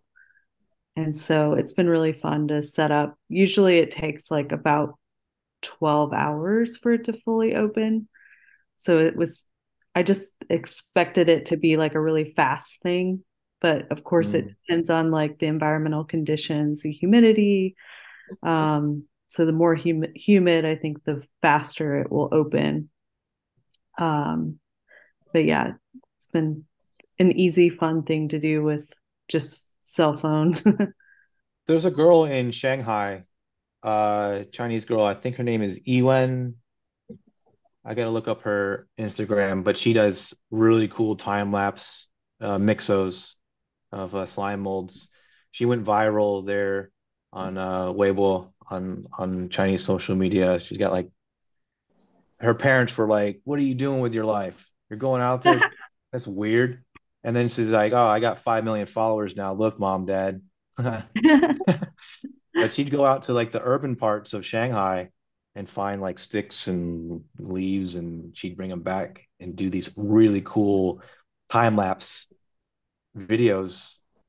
I think she does, or it might be Stu, uh, where they have the skull or like an alien, and then you have the plasmodium growing over the skull. It's yellow. Oh yeah. Trying to remember who does that. There's so many cool, creative people out there that do the time lapse stuff. Yeah, Yeah, like the that's the shot of next. the cordyceps, like was that on planet Earth? Like that was Steve Axford too, right?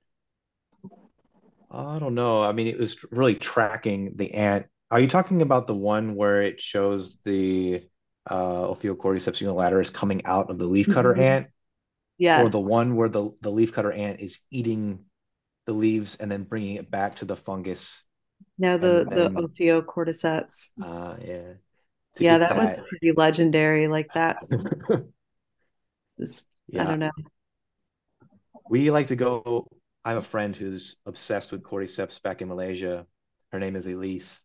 Hmm. You can follow her on. I'll send a list of these people on Instagram, but she's obsessed with cordyceps, and we'll go out and we'll play a game like "Where's Waldo?" Like "Where's the cordyceps?"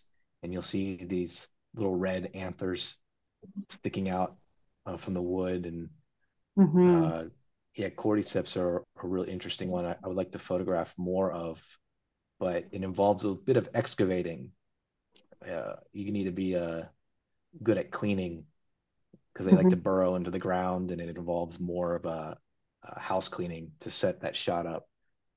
But yeah, it's pretty crazy stuff and mind blowing, Hmm. the cordyceps. Well, cool, y'all. Well, this has been a lot of fun. Thanks, Alan, for hanging with us tonight. And yeah, I don't have much more. I think I'm ready to sign off. Yeah, it's getting late over there for you guys, Yeah. right? It's like 9, but yeah, it's um Past my bedtime. yeah, this time of year it's like turn in early and get up early. It's like 9 Um, o'clock at 6 p.m. It feels like. hmm. Hey, Ward. Hey, Joe, that was Hey. fantastic. Oh, thanks. Yeah, it was good to meet you when I was there. Yeah, that was July, I think. A Yes, it long time. It was. feels like forever. Yes, it was. I would love to get somewhere over there. My goal is by the end of 2025, I can travel abroad. I'm selling some pretty good produce at the farmers market, and I plan on using the money to upgrade my camera system. Nice. Nice. Yeah. Yeah. I've been seeing your I photos. I can't believe how long of a growing season we're having right now. Right? Same. It's my first garden, so I'm really lucky. Yeah, it's a good year for gardening. So last night we had our first little almost freezing. It probably froze where you were. Maybe not because you're more south. It got down to 27. Oh shoot. I Wow. I covered my squash and I planted late and I've got squash and I'm one of the only ones at the market that does and I actually saved them. My tomatoes are toast. Yeah. But broccoli was good. I've got cold hardy plants in there, so I'm pretty good. Sweet. All right, y'all. Well, let's sign off. It was good to see everyone. And thanks again, Joe. And we'll send over your honorarium. And this was really great. I think you did it. Thumbs up. Lots of thumbs up. Good job. All right. Thanks, guys. Thank you, man. See Take ya. care. I'll see Bye. you. Keep in Really touch, nice Ward. Will do. Great hanging out with you all. What's that? I just said it was really nice seeing you and hanging out and getting to talk to you face to face for a few minutes. But I'll talk more online. For sure, Alan. Hey, I'm gonna hit you up about bioluminescent photos. I'll pick your brain. Thanks so much, everyone. Angel, thanks for hosting. Bye, y'all. Have a good Take one. care.